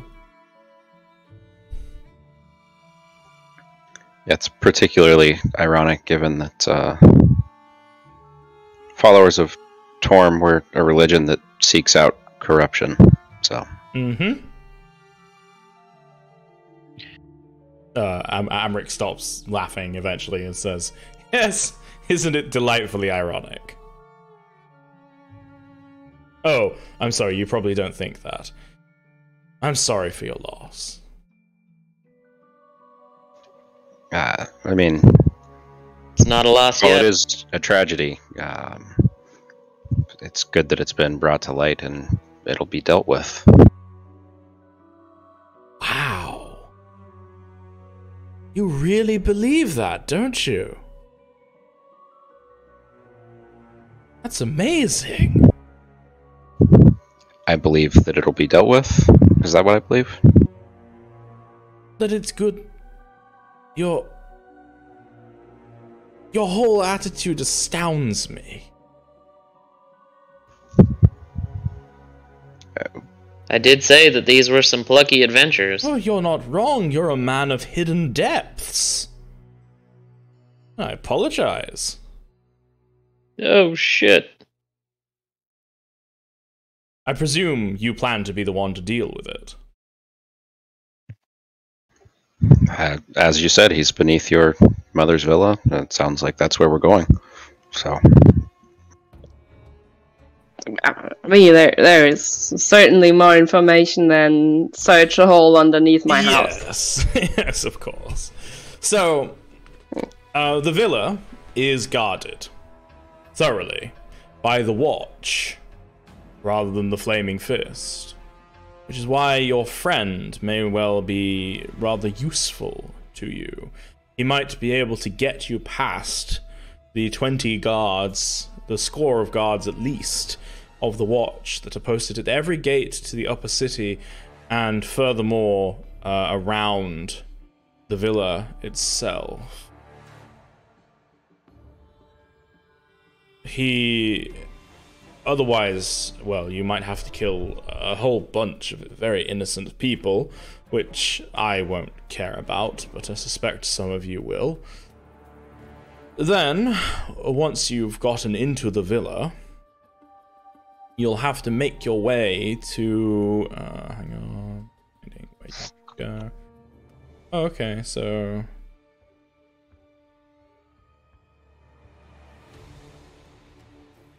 Yeah, he'd know about that. One of the several entrances to the dungeon below. If you need to, you could use the stables. There is a trapdoor in there that leads to the dungeon below. It's more of an escape route than an entrance, and I'm not certain what the traps are on it currently. I haven't been there in some time, but that is one way of attaining the villa if you don't want to go inside of the building. Then, assuming you get inside of the building, which you will need to do anyway, because I suspect Thirstwell will be in there, even if my mother is below. And you need to kill him. Otherwise this will all be for naught. You can then...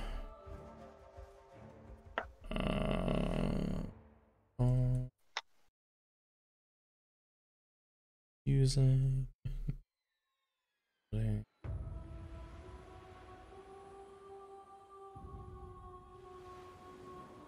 Nope.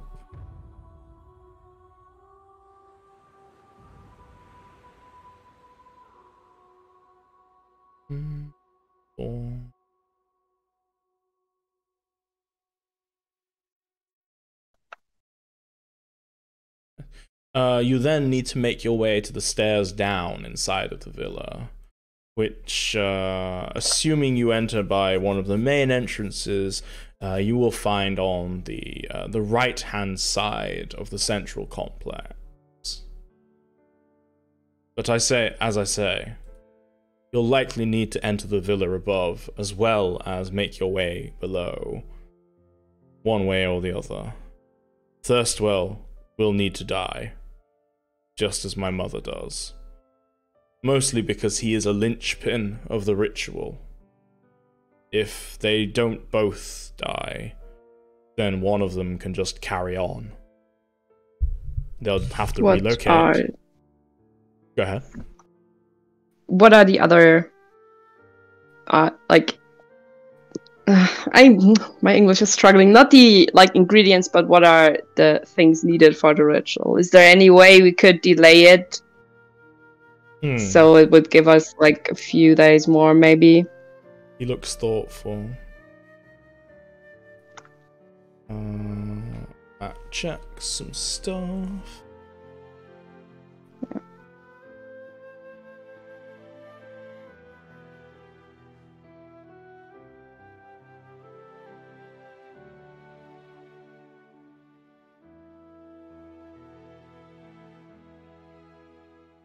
Delaying it.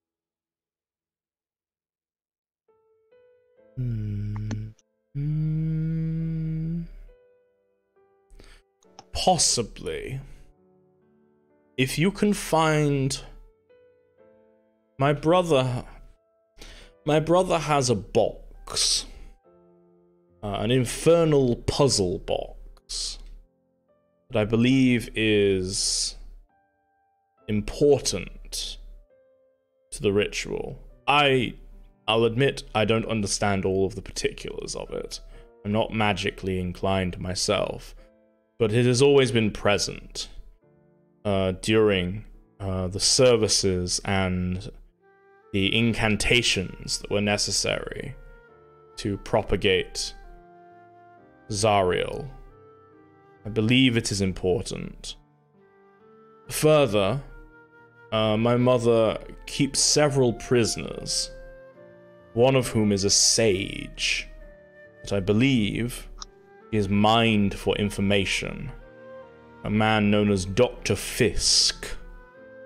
If you can find him, and he will be able to help you cease or delay or change this ritual. As far as I know, he is currently in the dungeon underneath the villa.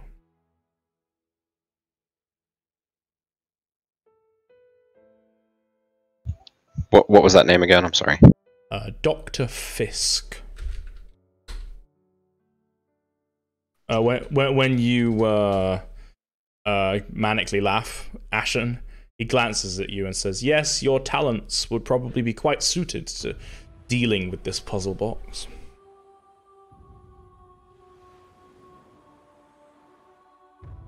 So I'm not gonna. I'll just look at him. I'm gonna kick that poker face. Does that mean he's figured out I'm an artificer? That's a good question. Or is he trying doing that because I'm a tiefling? Saying that because I'm a tiefling? Give me an insight roll. You think it's because you're a tiefling? Okay, I'll flex my wings a little bit. Sure. Hopefully he doesn't know who you are. Hopefully. Well, I let my disguise drop now, so... Well, yeah, so he knows your face, but that doesn't... I mean, it's a big city, and he... But I'm usually out. When I'm outside, I'm usually in my... Right, yeah, exactly, yeah. You have multiple personas, essentially. Yeah. So yeah, hopefully. But yes, to answer the question, the ingredients for this ritual are 1, my mother and her undying faith in her own power. 2, my brother and his undying faith in the forces of hell and in Zariel. 3, Thavius Krieg and his corrupt soul that has been used as part of the price. 4, the puzzle box of my brother. And 5, about all of the souls of Baldur's Gate. Aside from my family. Yeah. Technically I suppose myself, but I know of a way that I can escape the strictures of my bargain if you succeed. I merely have to die, you see. Doesn't mean you can't come back, I'm guessing. Precisely. Which I suppose you could do to my mother and brother as well, but again, that leaves us with the whole deniability thing. So no, I'm afraid they're going to have to actually die. We'll make sure they don't have some resurrection item or something on them. Yes, if someone tries to cast Revivify on them, if you could please prevent that with aforementioned scimitar, that would be appreciated. Do what I can. Good. So, that is the scale of the task before you, my friends. Merely make your way past a platoon full of guardsmen into a heavily guarded and defended manor, past the servants, infernal or otherwise, of my mother and brother, deal with 2 extremely powerful spellcasters and 1 extremely corrupt priest, and whatever other infernals they've conjured beneath, and prevent them from giving the entire city to the hells in a timely and forthwith manner by, I don't know, tonight.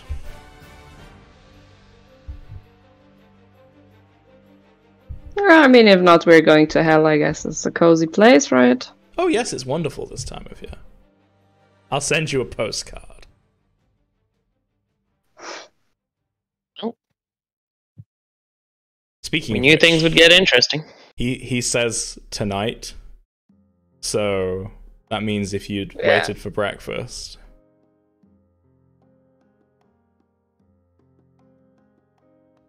So Well, guys, what do you reckon? as Loki says that, we're going to take a break. So, you've got 15 minutes to consider your response to this situation, although I suspect I know what it's going to be. You attack Amric, and kill Henna. We'll be back in 15 minutes. Have a drink, have a stretch. We'll be back. Okay. Cool. Wonderful.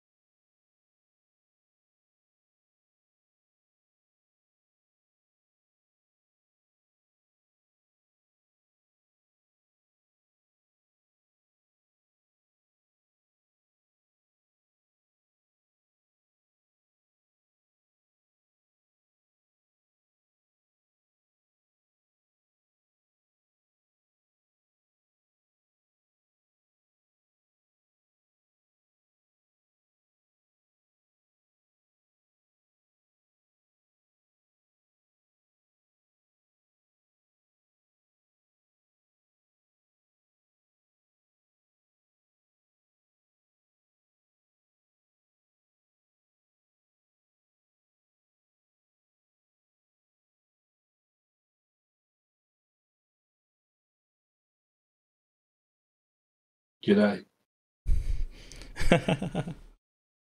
And the internet can hear us again. I know, it's terrible. Hello. Hello, internet. How are you doing? I hope everyone in chat as well. Alright, so, having just dropped those bombshells, Amric looks around at you all and says, well, are you in or are you out?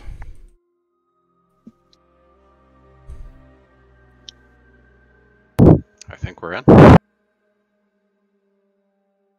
I mean, what choice do we have? If not, we're going to hell anyways, so... Pretty much. You could flee the city. You do still have time. You can probably escape the blast radius. But it's only a probably. I'm afraid at this point. You've got less than 10 hours. If that. Unless we kill your brother for you, and then you'll get us out of here.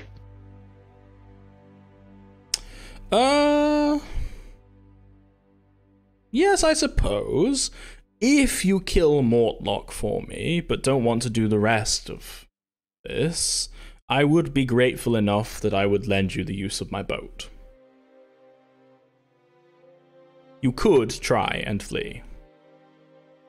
But, it'd still only be a probably.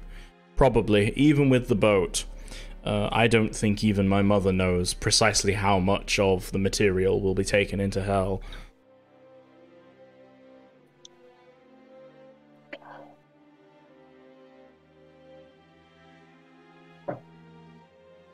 What say you, crew? Again, I'm in. Yeah, I think I we're mean- all in. Have to save my bakery or whatever. Or whatever.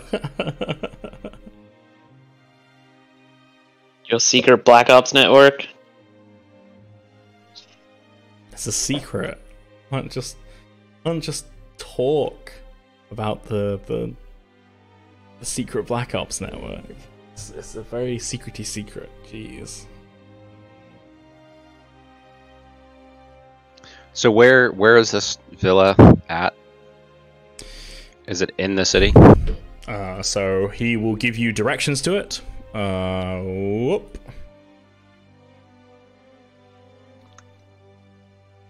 You know, just my neighborhood. I know where we're at. Mm-hmm. Yeah.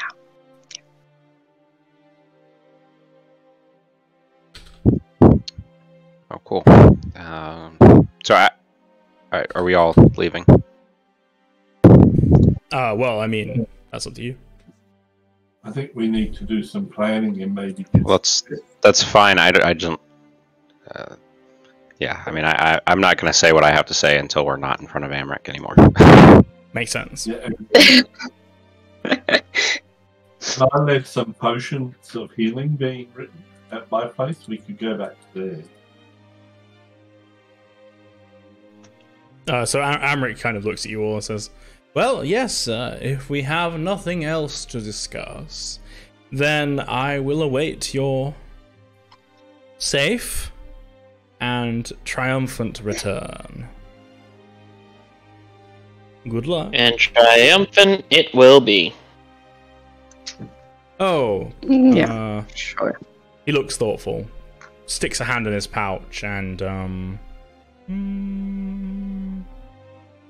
tosses an item to Loki that looks like a bomb. It's not lit, although it takes you a moment. What's this do? If you need to get out of a particular pickle, or perhaps distract some of those guards I've mentioned, it's a smoke bomb. You light it, throw it on the ground, it explodes and produces smoke. Well, this will be handy. He smiles. To our fortuitous return.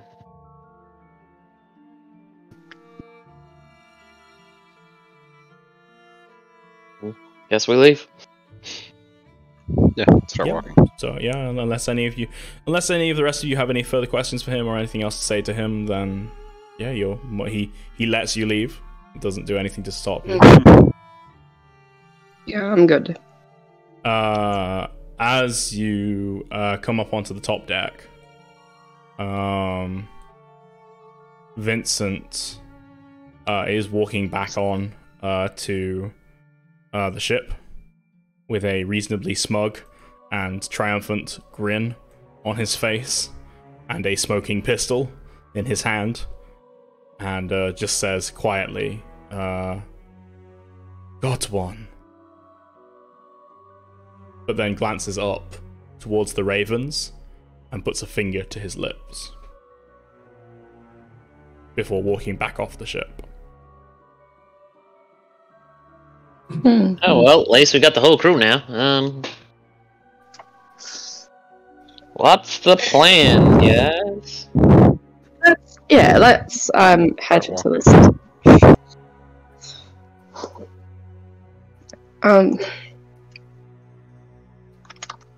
You head into the heat of Baldur's Gate's afternoon, what might well be the last afternoon of Baldur's Gate.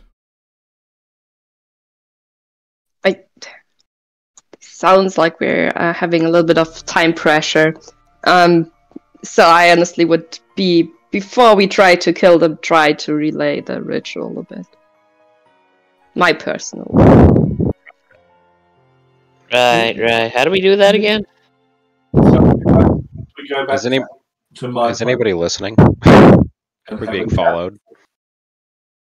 Yeah. Anyone who wants to can give me a perception check, or you can use your passive perception.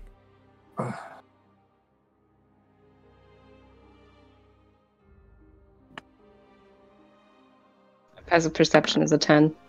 In which case, When I'm not looking, I'm not. When I'm not looking, I'm not looking. okay.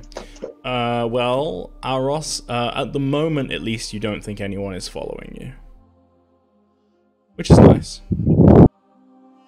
Alright, I think we're good to talk quietly for a moment, anyway. Well, why don't we go back to my place, because I'm crafting some scrolls of healing, which we're going to want to take with us, I'm thinking. Vincent looks at Ashen and says, "Your place is being watched." Okay. Thanks, Vincent. He nods. "We should go back for the scrolls, though. But maybe not talk about this business in front of them." So Yeah. where can we go that isn't watched to plan? He glances at Aros and says, "Here seems good." Yeah, I think we have a moment here that we can talk and plan. Yeah. Also- Okay. Also, And then- sorry, Ken. It's normally not too bad, but there's a lot of crackle coming through in your mic at the moment. I don't know if you're I don't know if you're breathing on it or. Sorry, it's just I can't hear you sometimes. How dare you breathe? I know. Stop breathing. Banned. Yeah. Okay, Banned forever. I will Silence not your breathe breath. anymore. Okay. I don't know if it's that. It might not be that. I just wanted to let you know so you can do something about No, I'll adjust it and see if it gets any better. Just let me know. it. Thank you. Yeah, so I was just gonna say, I think we can talk here. If not, while the temple, the Tormtar temple, may be being watched, I think at least it's on the interior. We'd have a chance to talk as well if we'd rather do that. Except that the news about the chief Tormtar guy makes me think that it may not be that safe at the temple. If it's true. Well, I mean, my house is down the street. that was Oh. the high priest was in El Terrell. I mean, there was some communication back and forth. Obviously, I think we'd be okay. I also had a thought about talking to the leadership at the temple and seeing if we could get help. My thoughts were we could have them at least deal with the guards up top and if it's an official order coming from the temple to, not round up the guards, but have the guards stand down, and then the others from the temple could potentially guard any exits in case any of the Van Thampers or the priest guy whose name I totally remember tried to escape. They could at least catch them for us potentially. Is the priest's name in chat? Thank you. I wrote it down. I just couldn't find the window. Sorry.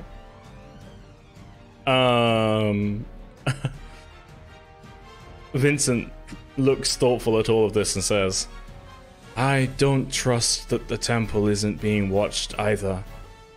I don't think that's a bad idea about trying to get the guards to stand down, or I can use my writ, but I think of all of us, Elizabeth, you're the least likely to be being spied on currently.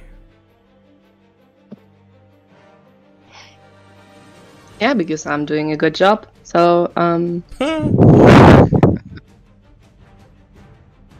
my place is closed. We could get some more equipment. I think I'm good, and also I don't like to be too packed if I'm trying to break in a place, because I prefer not being seen before we get at least one thing done of my list, and I take out a little note thingy where I wrote down all the stuff that he told us. Vincent, maybe looks we could. Awkward. We could. I don't know. Maybe on my way to we could go to my place, and while we pass the villa, we could have a look how the guarding situation is and how we could get in the quickest, and then make the plan at my house and return. Yeah, we could do that, or again, do we need to go anywhere? Can we go straight there? We can recon outside and see if Vincent can get us past the guards. It seems like. Go ahead. He sort of looks at you and says, there was that other imp that got away from the bathhouse. I suspect they know our faces. They'll be looking out for us. Yeah, and I think that's why we shouldn't delay any longer than we have to, or walk past once and then come back again. It Maybe. Seems suspicious. I mean, how do you guys think about disguising or changing our appearance? I mean, when we enter. That was what I was thinking. If we disguise ourselves, but I use these papers, I can maybe get us past the guards outside. Yeah. Without us, he glances back at Aros, having to fight them.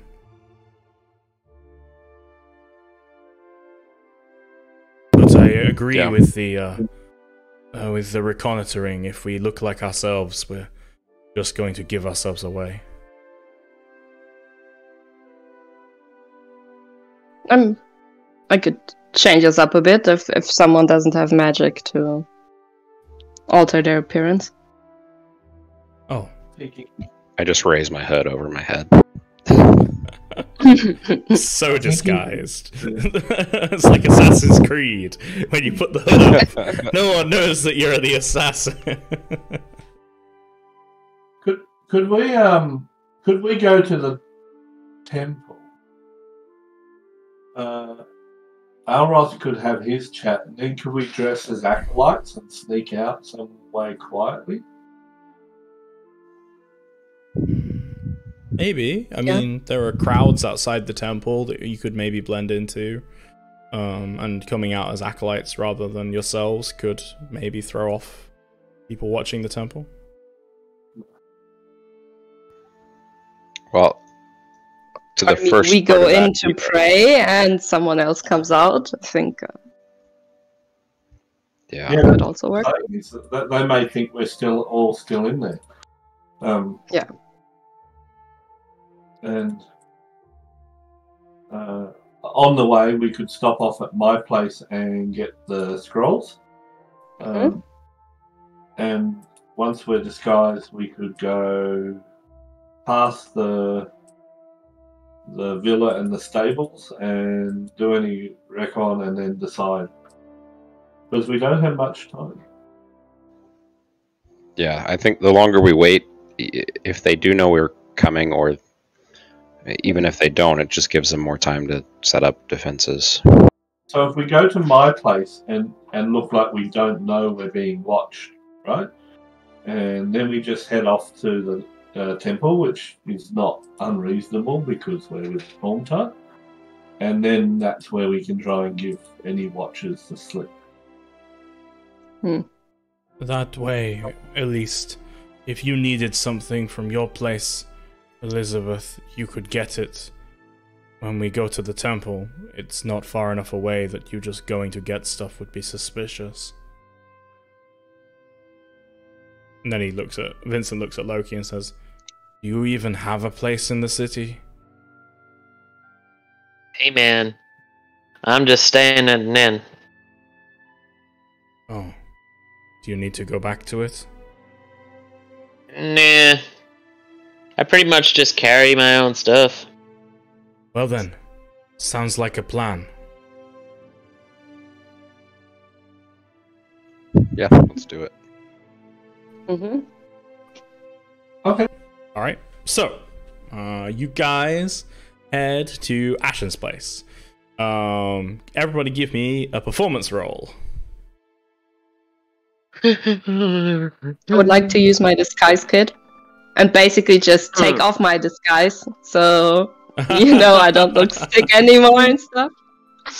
Sure, yeah. And like take off my fancy clothing, wear my armor, like braid my hair different or something. Sure. Disguise yourself. Give me a disguise kit roll. So, yeah, there you go. Nice, yeah. Okay, so 2 passes, 2 fails, and... Okay, Vincent, come on, bro. Given we're trying to appear obvious, what does a fail mean? You're looking around for observers. Well, that's what we're trying to do, because we want them to... until we're at the temple, we're not trying to be anything other than sort of obvious in our actions. So looking around obviously is a good thing. Then I guess you're looking around and finding them accidentally. I guess his failure here. Sure. Vincent will spend his inspiration on that. Sorry, I thought I was going to roll with advantage. Okay, yeah. Well, you give the appearance of looking around for observers, but pointedly, although maybe Alros notices them with his passive perception. Pointedly, you don't look where the actual hidden observers are. Vincent himself, sniffs the air and probably glances at you guys like he knows that there are people watching you here, but he doesn't point them out or anything. He just looks around like, oh, where could they be? I don't know where they are, sort of thing. You're able to get the scrolls that you've been making. They finished. And leave without the hordes of hell descending upon you. Then you make your way across the city, which, if anything, this afternoon seems even busier, even rowdier, and even muggier, both in the sort of temperature sense and in the sense of people being mugged. Like there are several muggings that you pass, like in progress, that the guards seem to be, dealing with, but it seems like the whole city seems like it's poised on the edge of a riot. But yeah, are you going directly to the temple, like through the closest gate, or are you going past the villa?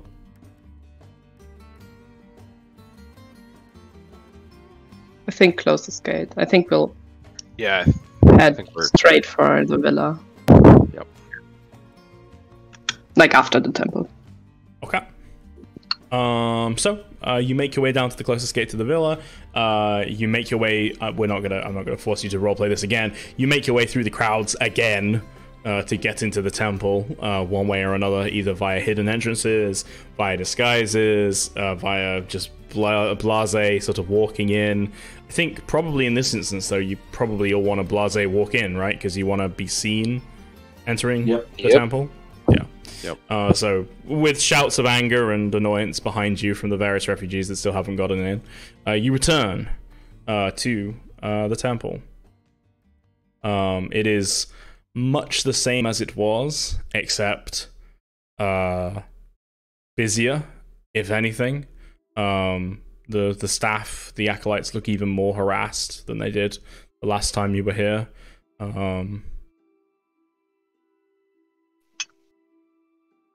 Auros, you look around and you see many, many hardworking souls who predominantly, fervently believe in Torm, who have no idea of what you have been told.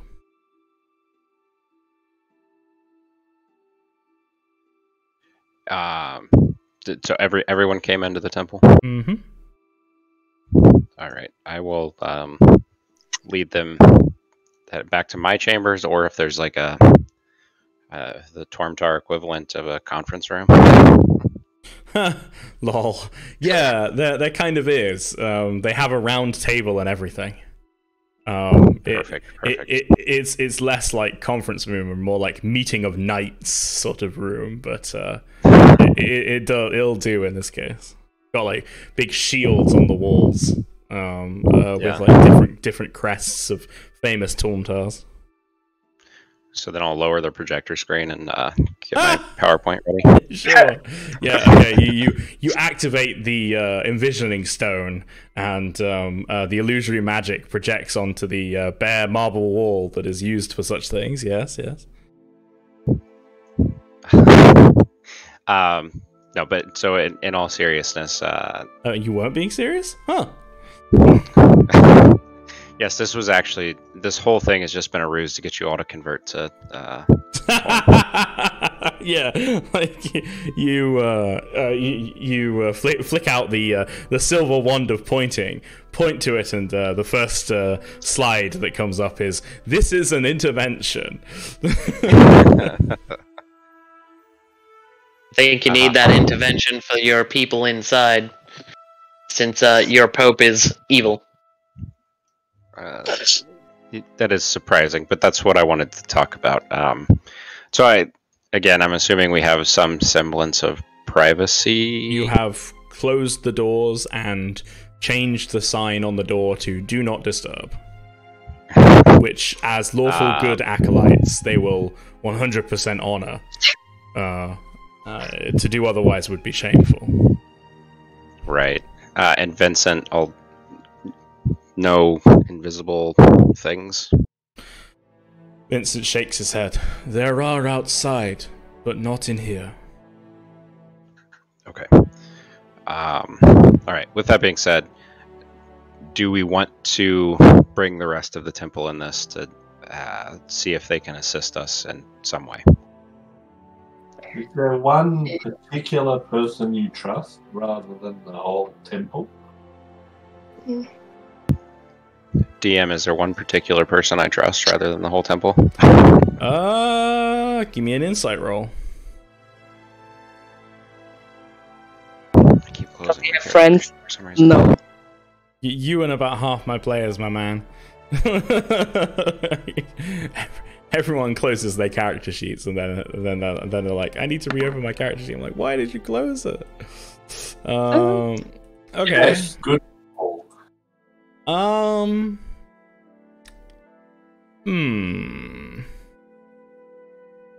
Two people, actually, but one of them might be more useful than the other. The archivist that you've previously spoken to, the Keeper of Forbidden Law, you have no reason to doubt his integrity. He's been with the temple since, well, considerably longer than you have. He has never led you astray before, and the gravity of his role is such, and the sort of nature of it is such that the temple only select the most proof against the corruption of forbidden law, the strongest of will, the most stubborn Tormites, the most stubborn Tormtars that are very unlikely to fall to corruption for the role. So you would probably trust more so than any other member of the temple. Not only because you know them reasonably well, because they've helped you out with your private endeavors, but also because of their training and their sort of ability to resist corruption. The downside is he's an old man. He's past his prime with regards to battle. He could probably help you with knowledge, with law, and he is a spellcaster still. He still receives prayers from Torm, but in terms of like combat aptitude, even though he does the training that everybody does, he's old, and as such has lost some of his physical potential. Also, there is currently in residence, as well as yourself, there is another. There's a member of the Church of Elturel here. A lady known as Rhea Mantlemorn. She's actually a Hellrider,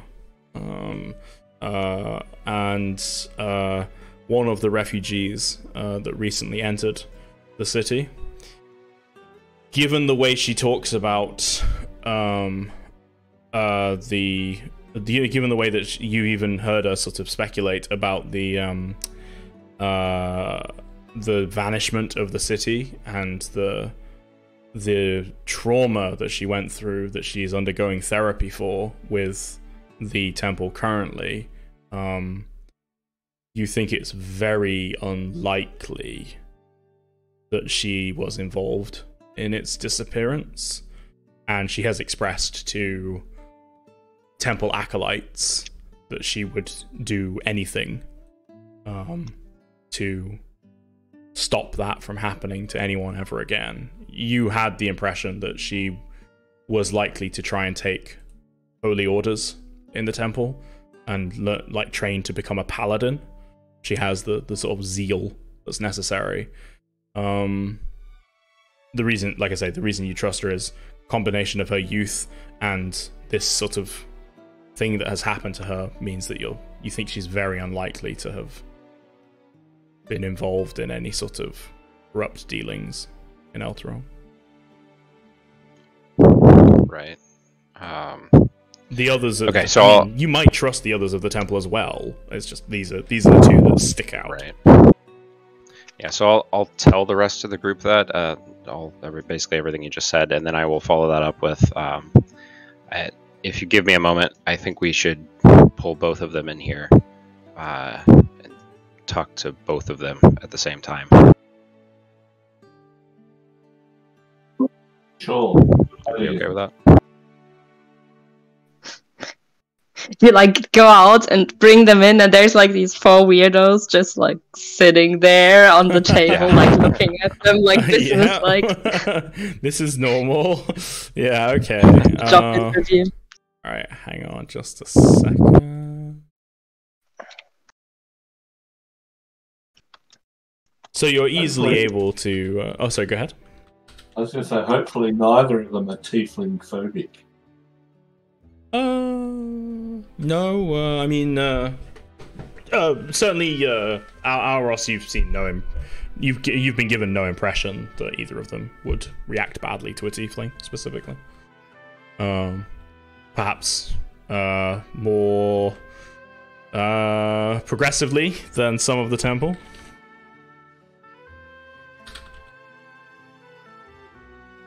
I'll smile. Nod. Okay, so I was assuming I was able to go find them both and bring them both in. Yeah. I'm just grabbing. I've got art for Rhea, but I'm just grabbing art for the archivist because I wasn't expecting to need his art today. Hold on. I have a piece of art in mind. So no one expects the Tormite intervention. I know.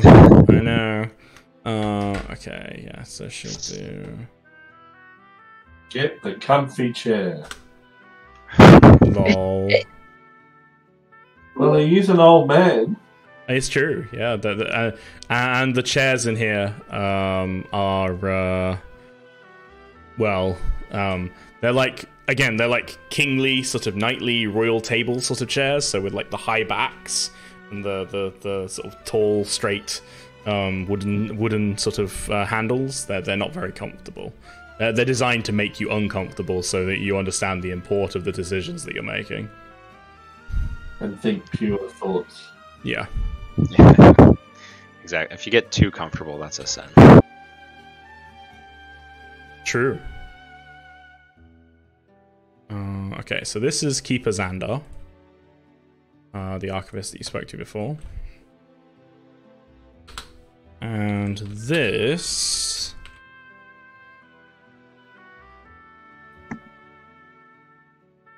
And roll 20, let's. This is Rhea Mantlemorn. So, Keeper Xandar's easy to find, because you find him in the archives, where you would expect him to find him. He looks up erasably and says, "Eh, what? Ah, Alros, you've returned. I've Yes. put the books away that you were using previously." Thank you, Keeper. I hate to bother you, but we have a time-sensitive matter. Oh. Would you mind joining myself and my friends in the in the round table? Yes. Yes. Yes. Of course. You can tell that you're concerned about something. He's reasonably insightful, and just hurries along with you. Probably does look suspiciously at the rest of you when he comes in. And I'll ask him, I guess, on the way there, if he's seen Rhea. Oh yes, young Miss Mantlemorn. I believe she's in a prayer group right now. I think as you're going past a room, he stops and says, "Do you need her?" Yes. Nods, knocks on the door, pushes it open. After knocking, there's a group of acolytes sitting in a circle. Looks very much like a meeting of Alcoholics Anonymous. One of them is Rhea. They all look up. And, Keeper Xandar says, "Excuse me, apologies for bothering you. Miss Mantlemorn, could you come with us for a moment, please?" She looks a little confused, glances past Xandar at you. You haven't really talked to her directly, you've just kind of heard things about her. So this is you've seen her before, but this is the first time she's really looked at you, and she looks at you curiously to see this sort of armored man covered in purity seals who looks like he's been in battle recently. But stands up, follows, comes outside. Keeper Xandar closes the door, looks at you. She looks at you as well and says, "Is something wrong?" Maybe. Let's get some privacy first, and then we'll discuss the issue. Okay. So she'll follow, still looking curious, but a little worried now as well. So you bring them back into the conference room. Xandar looks around at you suspiciously. Rhea just sort of regards you all somewhat neutrally. You get the impression maybe she's worked with adventurers before or seen adventurers before. She doesn't have a sword out currently, but she is dressed in her armor. She just sits down in a chair. Keeper Xandar sort of leans against the table and says, "I presume this is to do with the current matter that you're investigating, Tormtar, rather than the other matter we have spoken of previously."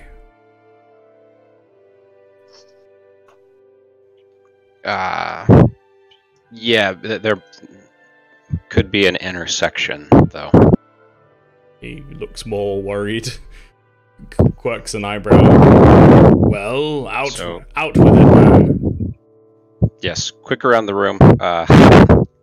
This is Ashen, Elizabeth, Lady Windward, right?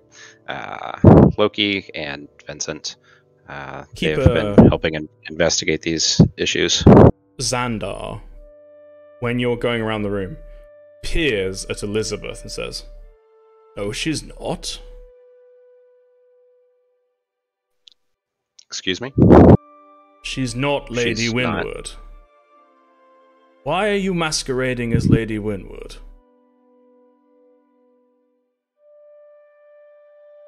I'm smiling at him. Oh, a name doesn't mean anything, does it? It does to me. I've killed more cultists than you have. So, I think I did you got more of a deed than you. Although I don't even follow him. I think my name is not too important in this situation. We have more important matters to tell you about. Give me a persuasion. Someone's hiding something.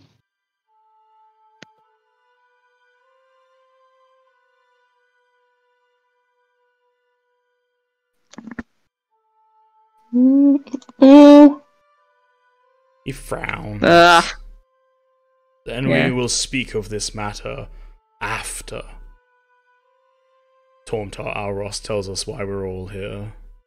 But he is definitely like he glowers at you for a moment, as if like the fact that you're masquerading as Lady Windward irritates him for some reason. Yeah.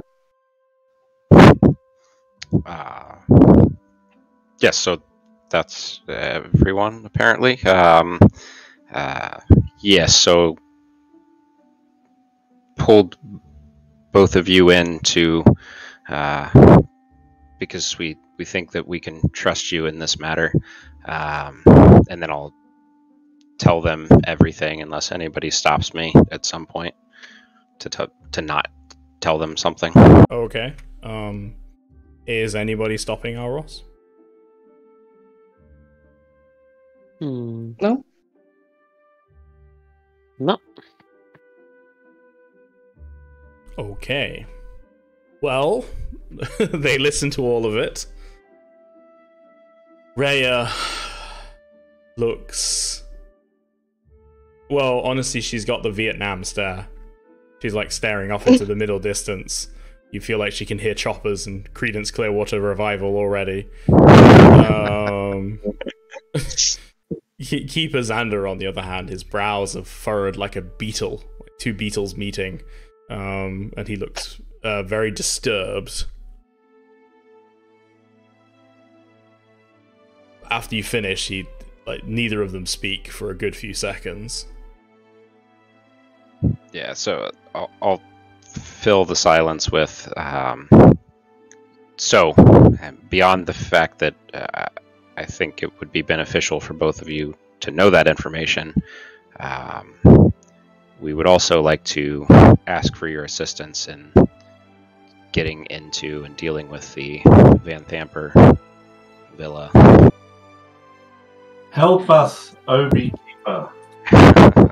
So, like, Rhea will instantly, as soon as you ask, say, "Yes,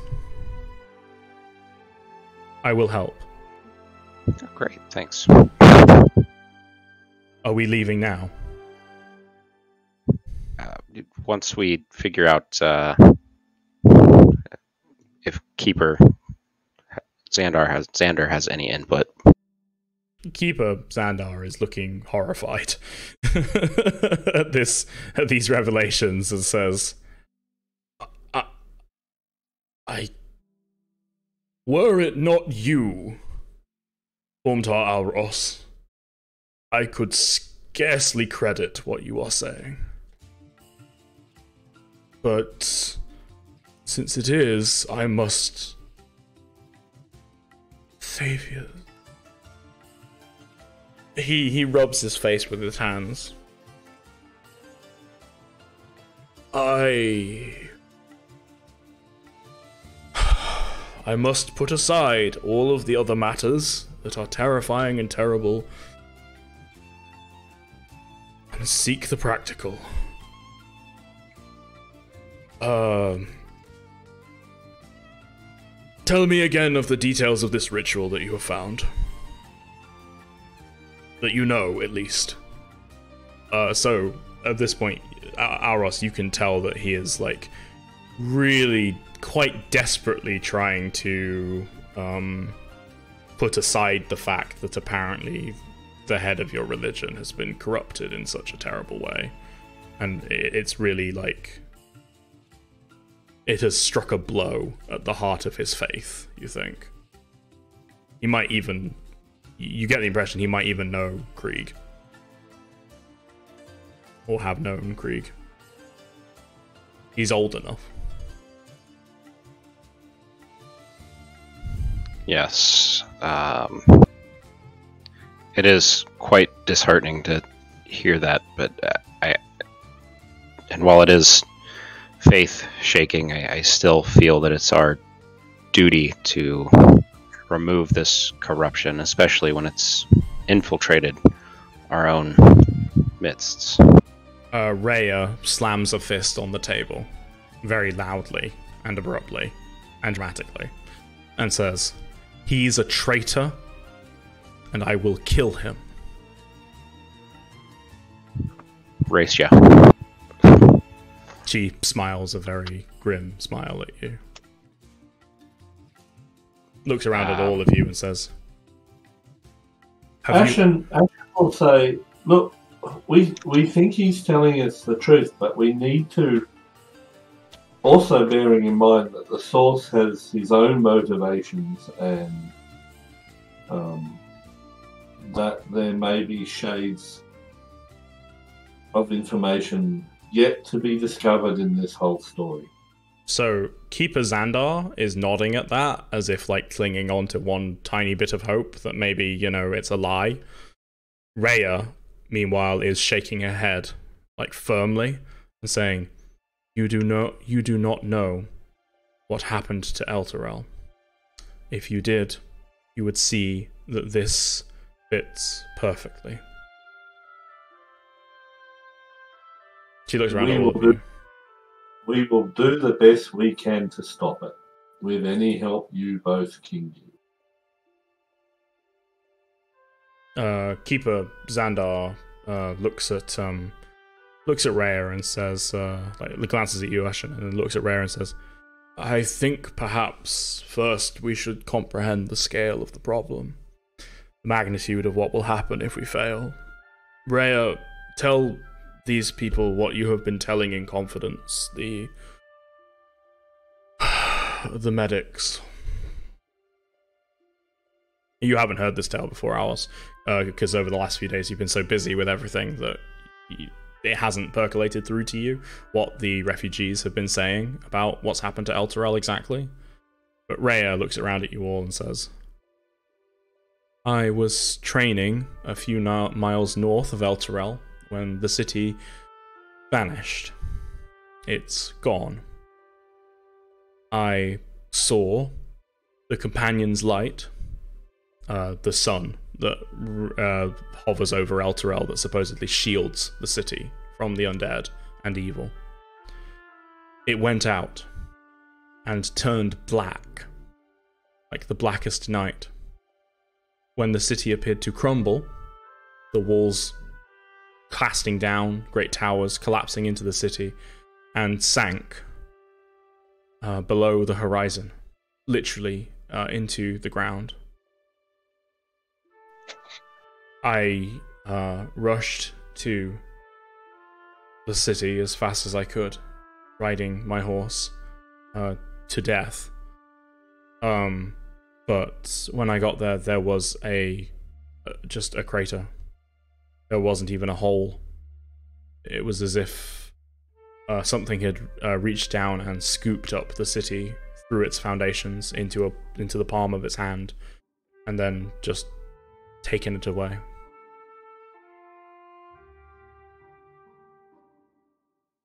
She looks at Auros and then Ashen and says, I thought that the corruption and disappearance of the Companion's light meant that Lord Thavius, High Priest Thavius, had been slain. Because he was the personal tender of the light. He was the keeper of it. It was through his connection to Torm that the light was supposed to protect us. But if it is as your source says, then it was not that he was slain. It was that he corrupted it and allowed the city to be taken. And if that is the case, then, as I say, if I get the opportunity to, I will kill him.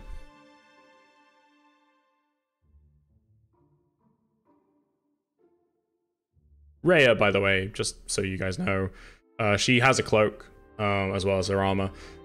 She's got this gloved hand. She has a long sword that looks like it's a bit too big for her. But she is just a teenager. Like, she's a human teenager. She's like 18, maybe? Possibly 19. But she has this look on her face that is like... Well, it's murderous. Literally murderous. It's perhaps for some of you, maybe not all of you, it's a kind of disconcerting look to see on the face of one so very young.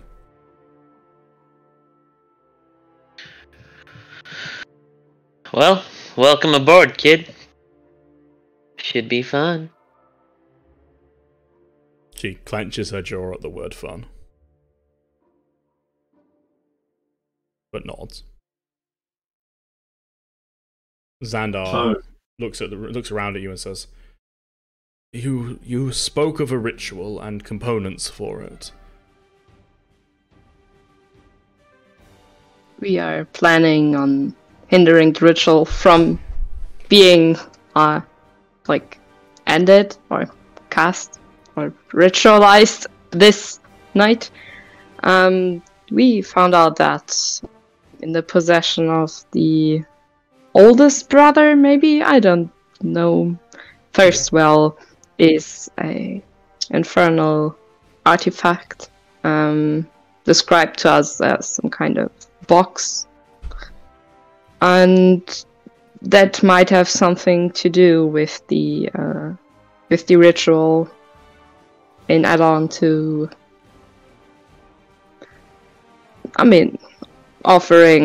sacrificing all the souls in the city. That is not really a part of the ritual we can just make disappear in a few hours.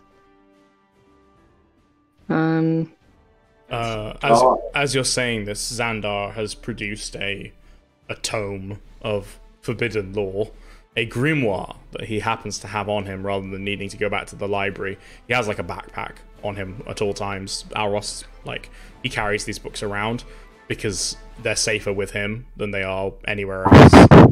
And he starts flicking through them and says, the Codicil Malaceum speaks of such boxes. Flicks to a page. Here, airtight interlocking parts made of infernal iron. It'll be... His hand is slightly trembling, looking at Elizabeth. You speak of not being able to stop it or make it go away, but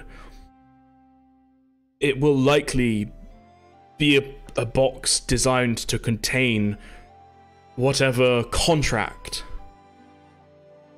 the Vanthampus have with Zariel.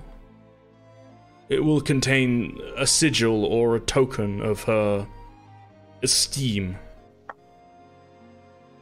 If you can get into the box, then... well, you could destroy the contract.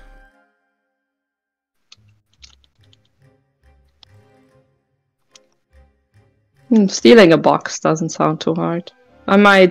Opening it might be, though, as you described it. He nods and says, yes, unless he's... such boxes themselves have no outward protections, typically. unless Thirstwell has put any extra ones on it. But getting into it will be the trick.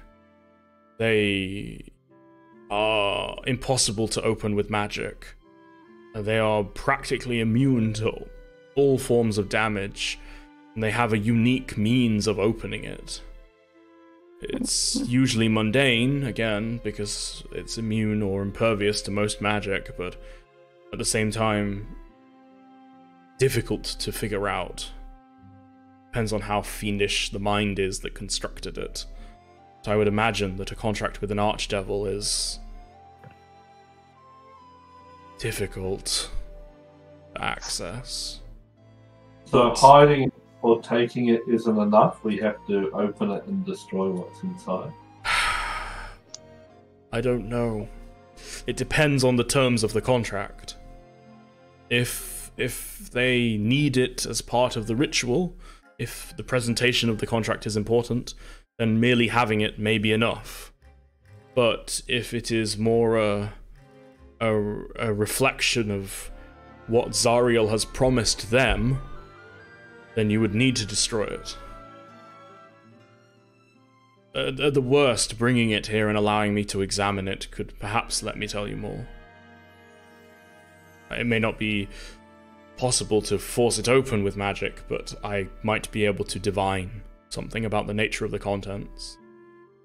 Unless it is protected against that as well.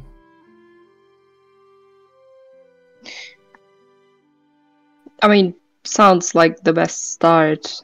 Also, the Amric, he mentioned something about a doctor in between the prisoners that his mother has. A doctor? Dr. Fisk, is that name? He blinks. Yeah, he does recognize it almost instantly. Suggesting that the man might be famous in scholarly circles, you think? Dr. Fisk? He might be help. He couldn't possibly be Philaster Fisk. Yeah. Sure. Yes, he would be extremely helpful. He is a pit-touched, a fiend-born, a tiefling like yourself, gesturing at Ashen, and he is an expert on the Nine Hells. That would explain a lot, including how they were able to even contact Zariel in the first place to make this contract. Philaster is well, he's a prodigy. I have, not in this bag, but in my library, there are books written by him. He is a remarkable mind and knows much of the Hells. He works with an even more intelligent sage, a lady known as Silvira Savikas, one of the sages of Candlekeep. They both know much of fiendish lore.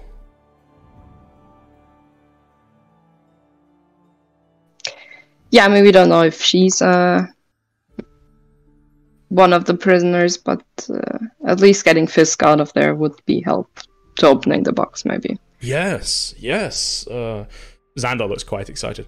If anyone can open this box, it would be him. Aside from a devil, perhaps.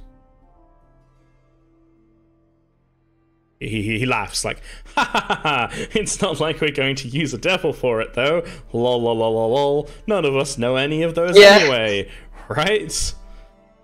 Ah ha ha ha ha ha. No. So I think these are the best hints we have concerning the ritual. He nods. What's our plan then? Get the box. Get the box. It should be a song. Yeah, but songs make it sound too easy, I think. So get the box and get Fisk if we can. Yeah. Well, we need to dispose of everyone. We can't let the mother live. She'll just do it again. Xander. Yes, Well, the but brother- it'll take her time. It'll take her time. Yeah, Xander looks smartly quickly at Loki and says, "Well, you can't possibly be proposing that you go in there and just killing the heretic is one thing," gesturing toward Rhea, but Lady Van Thamper is a citizen of Baldur's Gate. She Is has orchestrating it. she has rights to a trial. Yeah, but if we have to do She it is in a self-defense, heretic. Of course, if you were forced to defend yourself, that would be different, but you can't just go in there and murder her. who would do such a thing?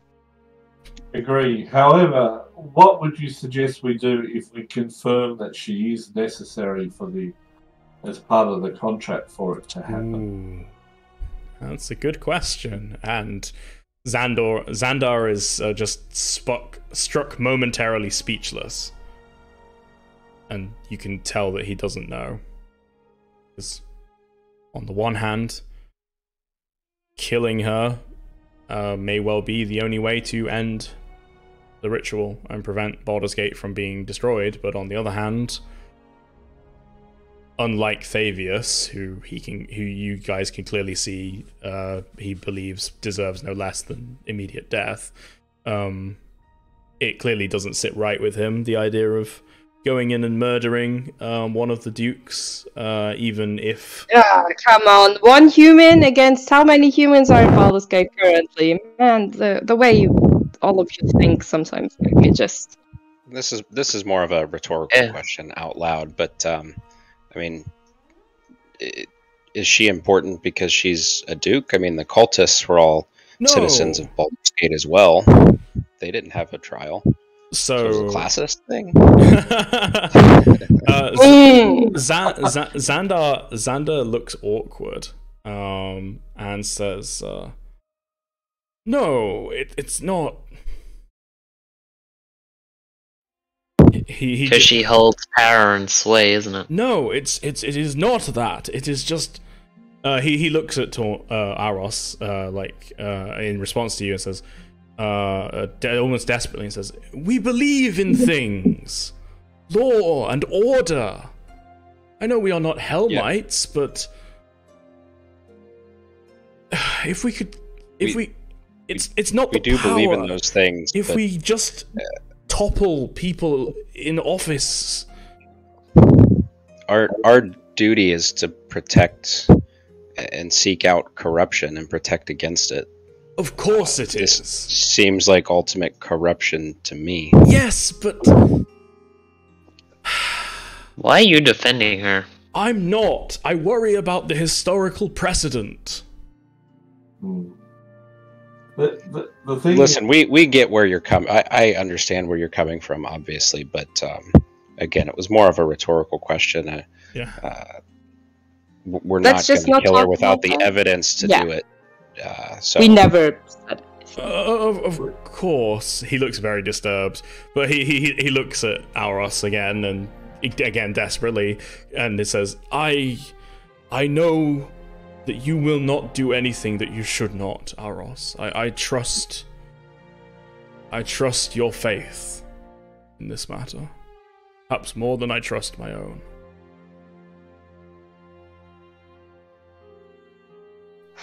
But there will be ramifications if the Duchess is killed. Regardless of if it is to save the city, there may be ramifications we have to deal with, but they won't be good. if we Worse than going to hell? No, but still not good. what we need to do is stop the city from going to hell tonight. He Yes. nods. And if we can be sure that getting the Infernal Bot and Fisk will do that, But we also need to wonder what are the forces that will be arrayed against us if we bring those here. Yeah, so that's the other thing, which leads Rhea to sort of speak up and says, and that's why, more than anything else, we're going to have to kill the Duchess. She looks at Xandar. Don't you see? If we don't, we'll endanger the people here. And he just sort of puts his head in his hands. I feel like she should be in charge. At least Yeah, she's making sense.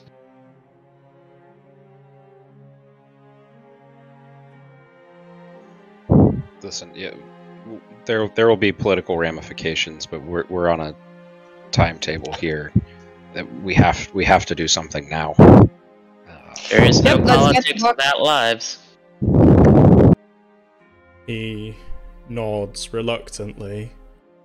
Then let me aid you at least in part. And he will cast aid twice. Speaking words of power from the books on each of you, including Rhea and Vincent.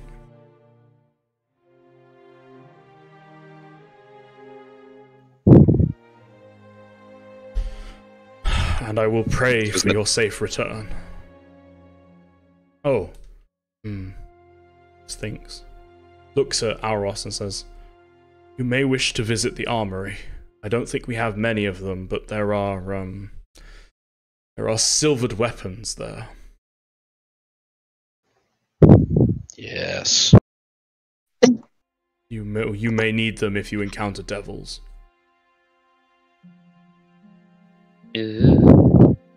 Thank you, Keeper. He nods. So is that 10 extra temporary hit points? Is that? It's 5 extra temporary. Well, it's a bit better than temporary hit points. It increases your hit point maximum and current by 5. But you said twice. I thought you said. Oh, so he's casting it at second level twice, as in it only targets 3 people.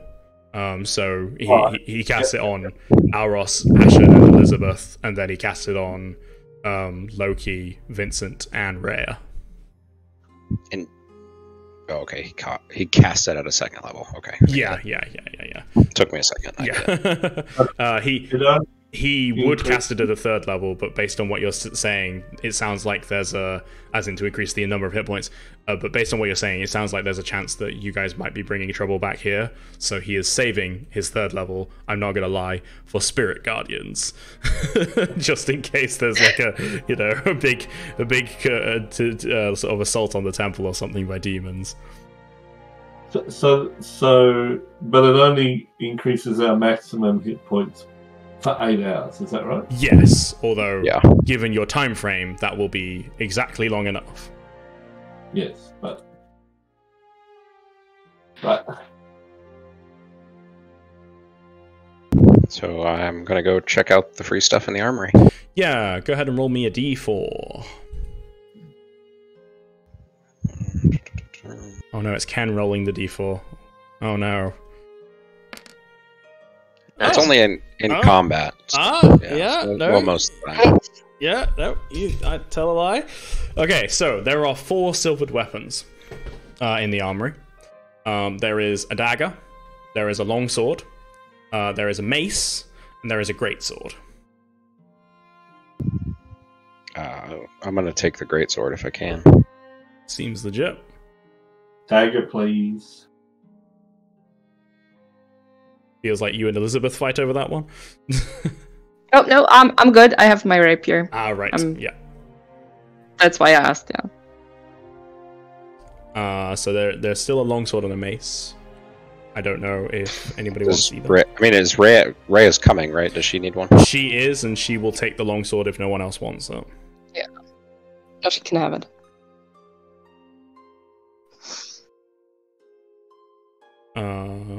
I guess Loki uses scimitars, right? I've got 2 masterwork rapiers. Ah, right. There isn't a rapier, unfortunately. The Tormtars don't really use finesse weapons in general, aside from daggers occasionally. Can I go get it silvered before we... You could, yeah. It costs 100 gold to get it silvered. No, you. That's alright. Okay. In which case, if no one else takes the mace, Rhea will take the mace as well. Like Ashen, she dual wields, it looks like. So. Okay. Do You go, girl. I know, Like... or could I? Sorry. No, that's fine. I didn't want to. Sorry, I was just gonna say, do I know, or if I don't, can I ask the keeper if is holy water effective against devils? Yes. Yes, it burns fiends as well as the undead. And he sort of just instructs you to take as much as you need from the font in the temple. It weighs 1 pound, and I have. You can get pretty much as many vials as you... Go ahead and roll me a d20.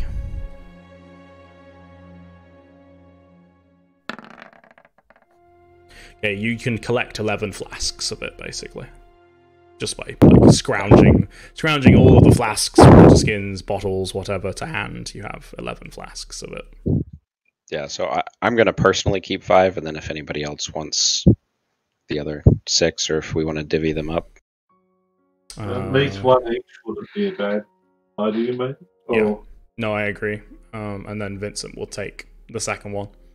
Just because he's more likely to be in a position where he has a hand free to throw it.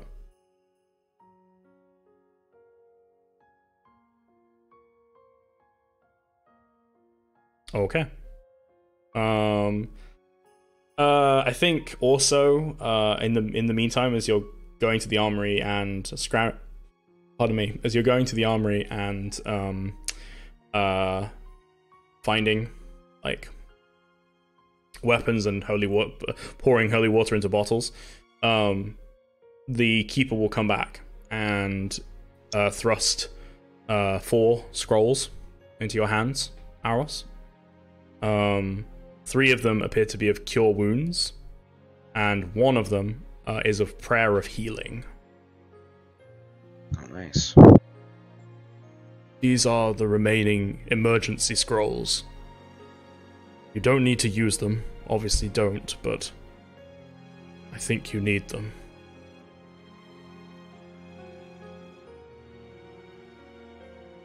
I wish I could do more to help. Thank you. I think you've done quite enough, Keeper. Thank you. He very quietly, trying to make it so only you hear this, says, "Do you want me to tell the others?" And he looks like he really doesn't envy this job. He will absolutely wait for you to come back to tell them yourself if you want to, but he will if you think it's best. I think we should keep it to ourselves for the time being. Once we have proof, we can discuss that then. He nods. I will not lie to them, unless they ask me. And I will try to avoid talking to the High Priest. But if he does, then I will have to tell him. You understand? I do, but I would trust that you only tell him if you think he can be trusted. He grimaces, nods, and you can tell that he hates the thought in the first place. But that he recognizes the wisdom of it. I will try to trace the records of where our pilgrims have come from and work out whom is more or less affiliated with the Church of Elturel.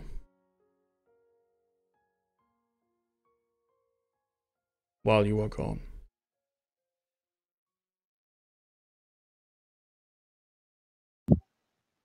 Yes, I think that's wise.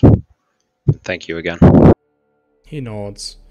He looks like he really wants to ask you, do you really believe this?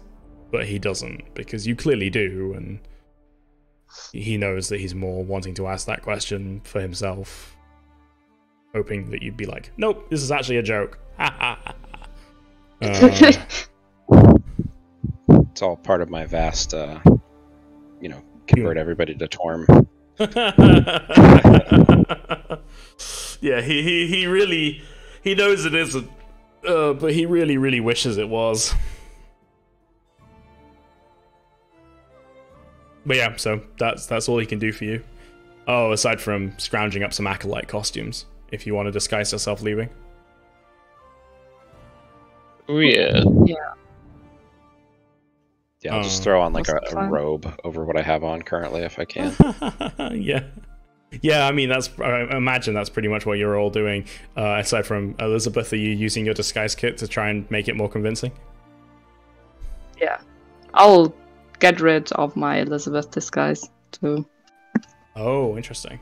Okay. So what do you look like now to the party?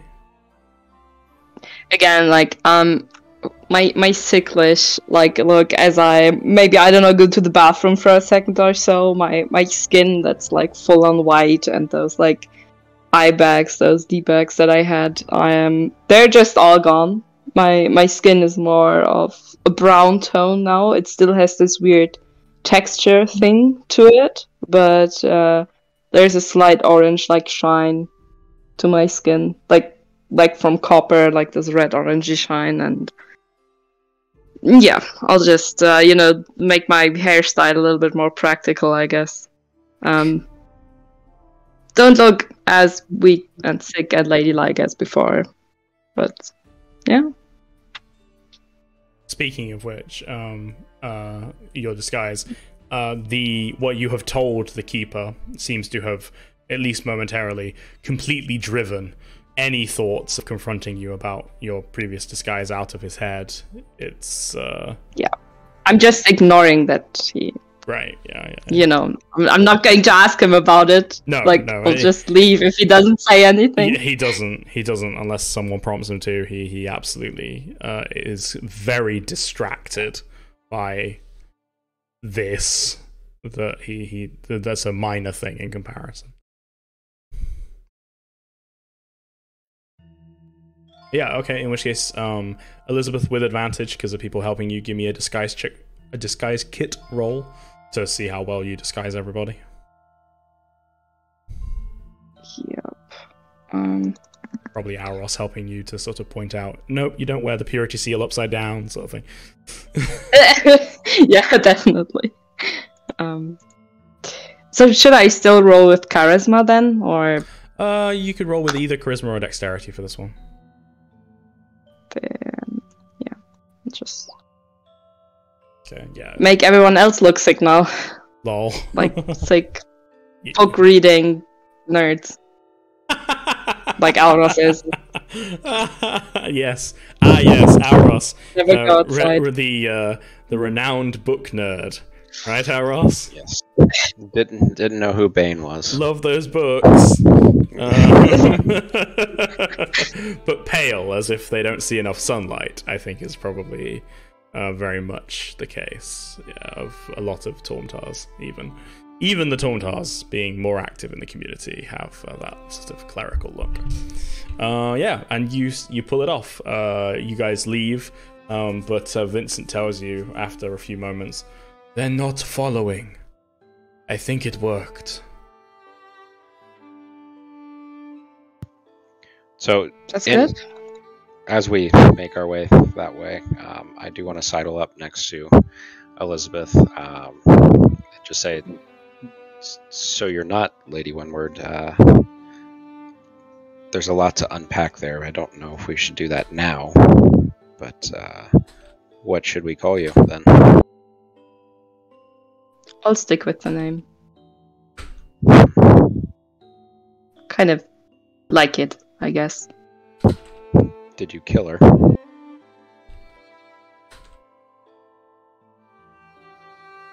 Why do you ask that? Because you were disguising yourself as her, and I don't remember She if I've could've- walked her back to the bakery or not at any Yeah, point. you did. Okay. And I mean, she could have seem to also been disappeared. living there. Why She, do she you could think have. I killed her? I don't think that I was asking. Now I think you did, but before I was just asking.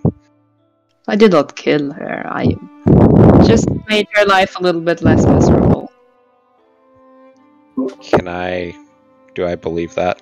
You are more than welcome to roll insight, and Elizabeth, if you need to roll a charisma check, you can either roll it up. You don't have to. I mean, that's what I believe, what I say. You can think whatever you want from that. Oh my god, Auros. Come on, man. only in combat, huh? She was very So you sick. helped make her. Yeah, I I've heard kind that of felt in the south, pity. it's a lot nicer down there, and people tend to recover, when they're closer to the sea. So you must have sent her down there, and then I guess I just walk on whistling, perfectly content, like a dumbass. I just thought I might give her name a little bit more of substance and something to remember to, except for she's a sick young lady, laying around the bed. Felt very bad for her.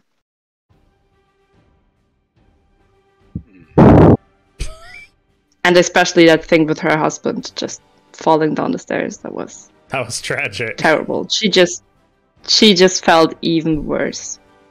And when the gardener tripped and fell on her own shears, that was awful. Whoa. Yeah, that sounds terrible. Sorry you had to deal with all that as well. That's fine. What don't you do for friends? This all seems perfectly convincing to you, Auros. Yeah, you obviously wouldn't murder a friend. She just called her a friend. Right. Can any of us others hear this conversation? I would imagine this conversation is being done. Yeah? Oh, okay. I'm rolling the fuck out of No, inside. I was going to say it was being done quietly, and that Auros wasn't confronting you in front of everyone else. But yeah, I mean, if Auros is indeed doing that, then My intention was to be quiet about it, but again, we're with the group, kind of walking together, I assume. So. Yeah, probably. Yeah. I mean, yeah. If anyone, as long as both of them are happy with it, you guys can absolutely roll insight to contest that. I mean, I've not heard from her in quite a while, though. Should go and check on her if this goes right. She decided... And if not, I'm happy to have saved her before this goes to hell. Our Ross, he believes. Because our Ross believes. He believes. Makes sense. And Loki, you have no evidence either way, so maybe. Sounds dubious, but maybe. And fishy. And Vincent, I know he's not here, but Yeah, you can at least let him know if he. I think he would roll insight. So let me just roll it for him. Oh yeah.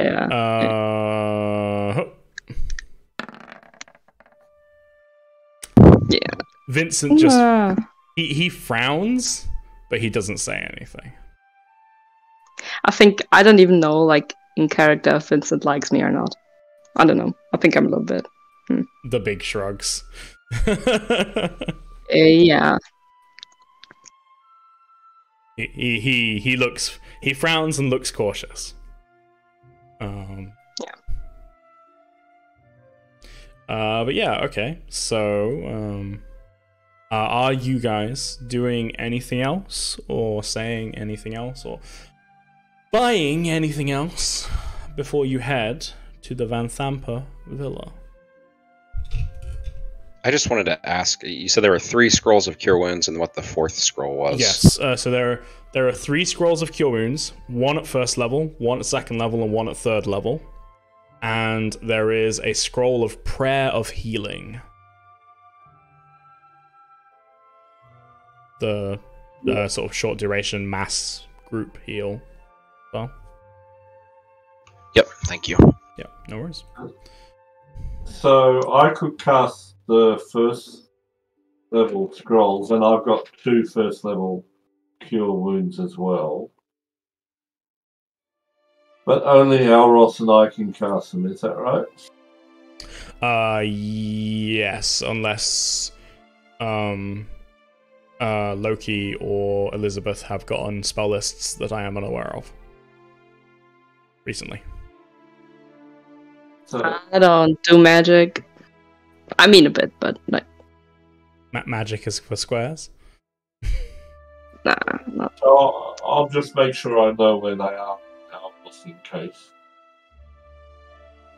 In case he goes down, like he seems to. Sure. Yeah. Makes sense. Can everybody use spell scrolls? I forgot. So yeah, that's why I was asking, because you need to have a class spell list, and for the spell to be on your list, there are separately. this is going to sound confusing. There are spell scrolls, and there are magic scrolls. Theoretically, anybody can use a magic scroll if they roll a good enough Arcana check, and they tend to be things like scrolls of protection, for instance, or scrolls of plot magic. People can use scrolls of plot magic. But a spell scroll specifically, you need to be able to cast spells and have that spell on your list. That includes spells you get from your race or lineage, though. So if you have a spell from your race or lineage, any of you, you can theoretically use scrolls of that. So like, it's a really bad scroll to have. Tieflings could use scrolls of Hellish Rebuke, for instance, if they have Hellish Rebuke. Okay. Or Darkness, or Thaumaturgy, that sort of thing. Because I got my wings instead. So. Right, yeah. Okay, so like I say, are you guys? Those are the scrolls. Are you buying anything else? Are you saying anything else to each other before you approach the villa? And last question before I move you to the map, so I can position you properly. How are you approaching the villa? Are you approaching it in the acolyte disguise, and from what angle? Yes. Bring out your dead. Bring out your dead. Yeah, you can grab a cart if you want to and be the local plague corpse carriers if you want to try that. I think we're just gonna let Vincent try to use his writ or whatever to get us past the guard, the watch, and then Right. once we're inside, we can ditch the costumes. Maybe that we have business with. What does no, I forgot his name. Like the brother with the box. Oh my god. It's okay. Wait. Well, Thurswell. Yes. What? Yes, I've notes. Yeah. What does Thurswell do? Like, does he also have shady business like his brother, or? Let me check, but I believe he's a scholar. So very shady, obviously.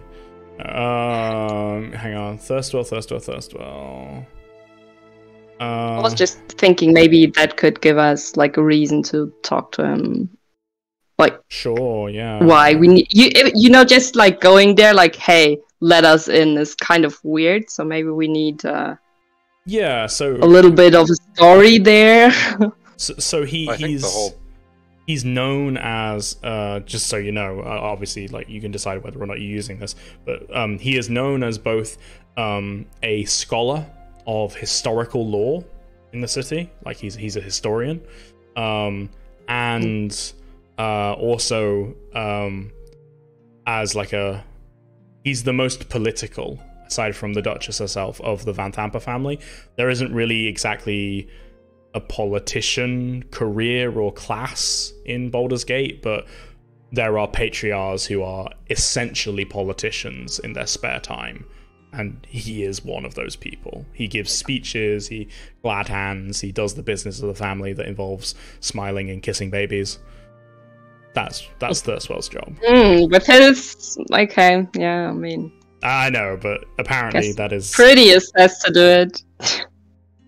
Amric is being apparently groomed as the successor for the Van Thampa family, probably because of his charisma, and because his mother likes him more, as Mortlock indicated. Thurswell is nevertheless, apparently the political face of the family. The big shrugs. Maybe it's because Amric does crime.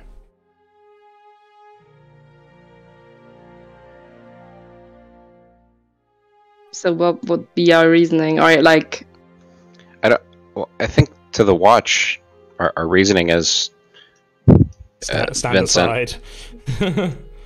Yeah, Vincent's here to do an investigation, and we're assisting. To the watch, I mean, that's what he's hired for. There wouldn't really be another reason for Vincent to be there, right? Vincent. Right, Vincent? Yeah, Vincent slightly awkwardly says, right. Yes. There are no other ways that encounter will go. Yes. We'll be fine. Got the paperwork. like last time. Or we can go in through the stables, but then we'd have to go through the dungeon to get through the tunnels, Yeah. whatever, to get to the villa. I'm honestly in for getting as close to him as we can without having to fight. They said that Thirstwell would be in the upper building anyway, more likely. Yeah. So we're going to have to get in one way or the other. Yeah. Let's try official door first. Could we say we had a message from the temple for him? I mean, you can Maybe, say but anything do we you need like. You look 5 like, or 6 people.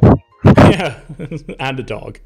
Very urgent information about his mother we have to talk to him about. We'll get suspicious and want to talk to us.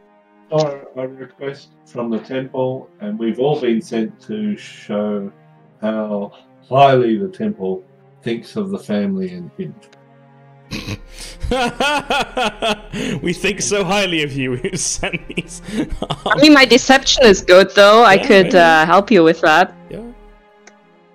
Vincent's like, Oh, I think these are things we can say to any internal guards, but I still think going with the watch plan and my documents is best for the, the separate people. Speaking. Yeah, sounds good. I'm in for the watch plan. Okay.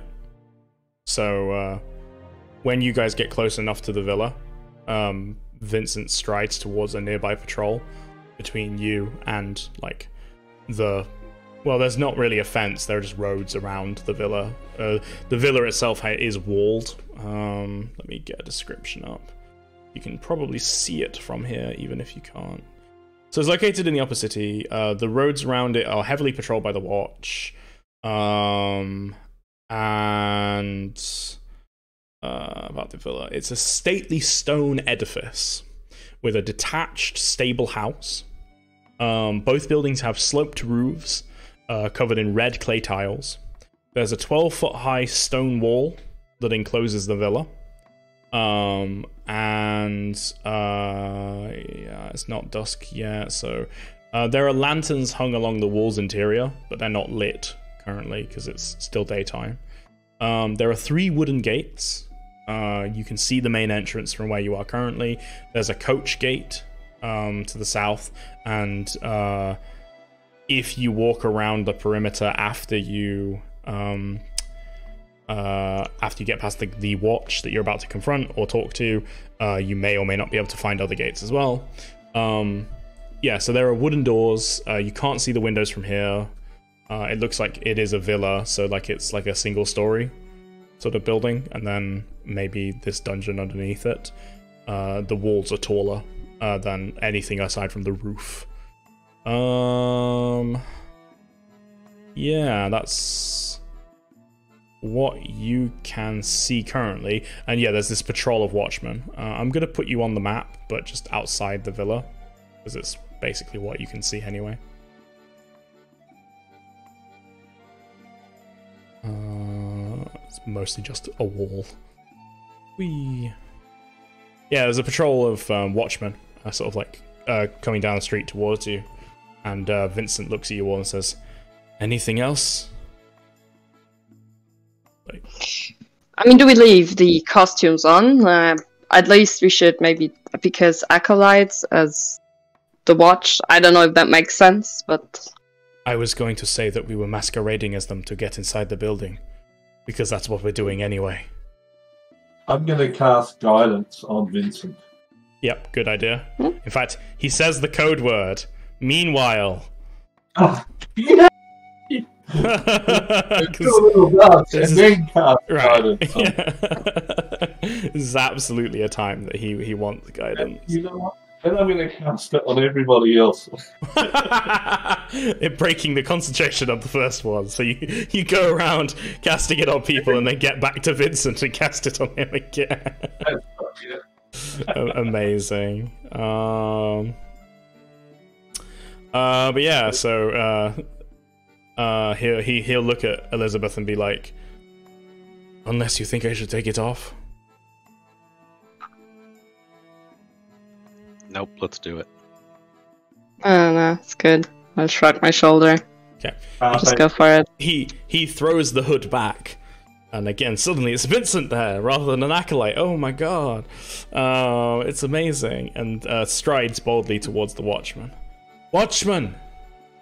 My name is Detective Silvermane. Holding up the piece of paper in much the same way that he did in the Low Lantern, but hopefully more successfully this time. I am here on the orders of the Internal Affairs branch of the Watch to investigate both your guarding and also the internal defenses of this residence of great importance to the city. The Watchmen look at each other, both confused. You hear one of them mutter, "Oh, nobody told me about a surprise inspection." "Yes, that is what this is," says Vincent. And we will need to inspect the interior of the walls. Kindly go and open the gates for us, so that we can access the villa. They look suspicious. And let's find out if Vincent has any charisma skills. Specifically the inside of the walls. It's like... Also, yeah, right. Yeah, yes. Specifically, we need you to unlock all the doors. No, he doesn't say that. Okay, so he doesn't have deception. Does he have persuasion? Nope. Does he have intimidation? No. Okay, well, this is gonna go well. He does have a D4 and advantage from his documents. So we'll see. 17 or 4. Okay, well, we'll take the 17. Then he has a D4. Alright, well, it is possible for these lowly guards to potentially see through this ruse, albeit somewhat unlikely at this point. So let's find out. They get a perception check against his documents as well. So, insight and then perception. I rolled wisdom. They rolled a 12 and a 14. Sorry, go ahead. No, I want to say he should just do it like really quick, like show and like close it again. Yeah, like that is literally what he waves it in their face so they can see the official seal, and then puts it away inside of his jacket before they can read it. And they blink, and you hear another of them say, "Oh, it's more than our money's worth to stop this kind of thing." And yeah, they scramble to go and open the front gates for you. Nice. Vincent walks back to you, and while they're sort of opening the front gates, says with a sort of affected confidence that isn't really sort of shown by his behavior. See, nothing to it. It went fine. Yeah, you're getting a hang of it. Yeah. Looks awkward. Getting better with those papers.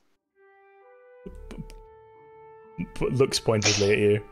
But yeah, so they'll these doors, they will open them for you, and then go back on patrol when Vincent sends them back on patrol.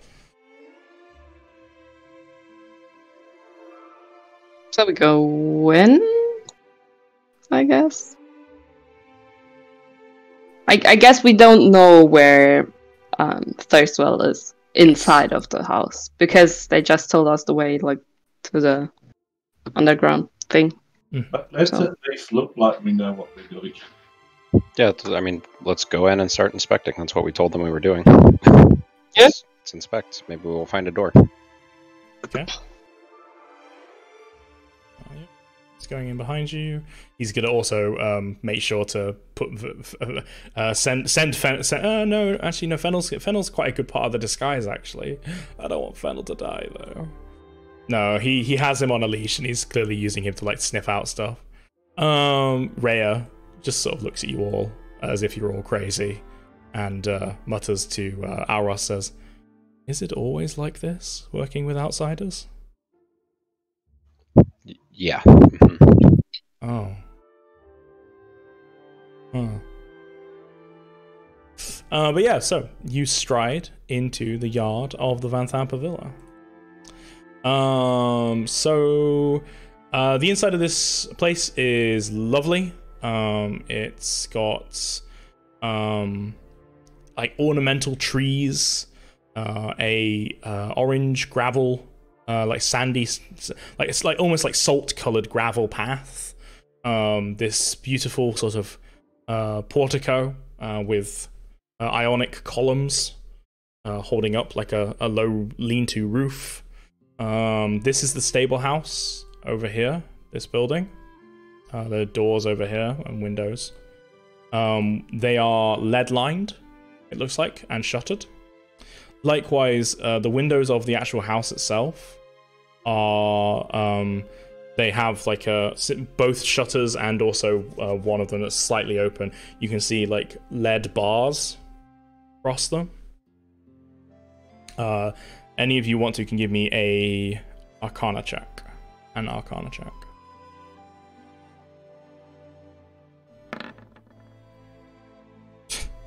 Should have read those books, Auros. Wow. I think he just skipped on some lessons. I think he was too I was busy like- battle trading. Yeah. Oh. Ashen, are you rolling that?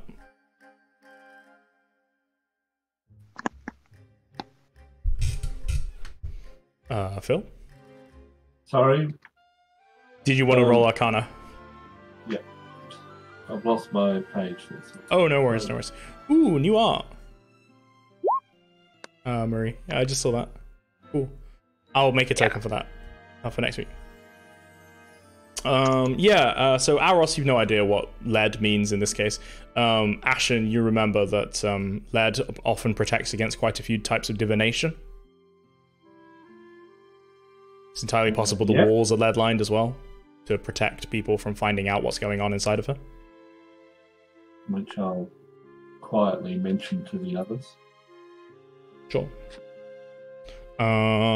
Which means no one is going to see that we're stealing stuff. Magically, inside. I mean, yeah, no one's gonna divine that you're stealing stuff, for sure. Yeah. But yeah, so there's an entrance over here, various windows around the building, that looks like the front entrance, essentially.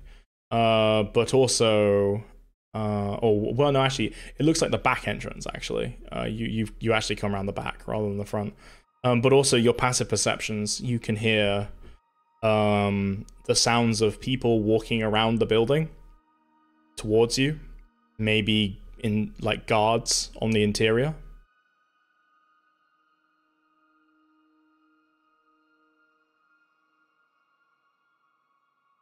Two or three of them. Yeah, we're allowed to be here, so nothing to worry about. I guess- Did we know if the internal guards were different than the external guards? I know the external guards are the city watch, right? Is that the Yeah. same? It's not like private security they hire for the inside or anything. It might be private security for the internal guards. You don't know. Does anything look particularly flammable? The ornamental trees and the lawn. I mean, about the building. Oh, it's stone. Not really. I mean, it will burn, but it's not like extra special flammable. Pretty sure they have nice tapestry inside that we could. Oh yeah, I'm sure. burn. Tapestries, ornamental plant sort of arrangements, all sorts of things to burn inside, but outside, not so much.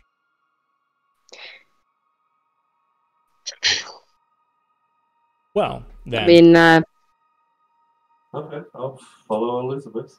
Are you just walking over? I don't know where the main entrance is. I was just okay, thinking it might be here. Yeah, so there's an entrance here, like a single door here, that looks like it might be a back entrance, like a servant's entrance maybe. And a road that goes around the building, maybe to the front entrance. The people are coming around from this side. Basically, I suppose the last sort of decision you have to make today is: do you guys want to quickly steal across to the servants' entrance and try and like sneak into the building, or do you want to wait for the guards and sort of talk to them as they come around, like try and bluff your way inside, essentially? Maybe just head to bluff. I'm all for. Let's just try to avoid contact with people as much as possible. Sneaky I don't know. sneak. Yeah, I'd like to check the door if it's Okay. open or locked. I think that one is open. But as you go to check that, that is where we're going to leave it today. Okay. As you have entered the grounds of the Van Thampa Villa, here, to one way or another, try and avoid Baldur's Gate, going to hell. Finally, before we finish today, let's check, but I believe at this point you level up. We should be level. Yeah. Level 4. Mm-hmm. But You're gonna need it. As usual. But yeah, so level 4. Ominous. Yeah, no, it should be. You're going to the Heart of Evil. So, oh my god. Oh, you took average. Okay, good. Thumbs up. Don't roll like crazy people. Don't be madman. Why not? Shaking my head. Looks at Elizabeth's hit might- points. yeah, I might finally have over 20 hit points. Let's see. Let's go. I'll keep rolling because why the fuck not? Now I already fucked up. Like, I suppose keep rolling until you. Oh! That's that's decent. That's decent. I have 20 hit points. You have now. exactly 20 hit points now. Yeah, that's not too bad. Yes. Oh no, plus my con. I don't know. Oh what yeah, my that's con true. is. Is your con positive? But maybe. Let's find out. I think it's not negative. I'm in the like. Okay, well, like I said, level up for next week, guys. Have a good week.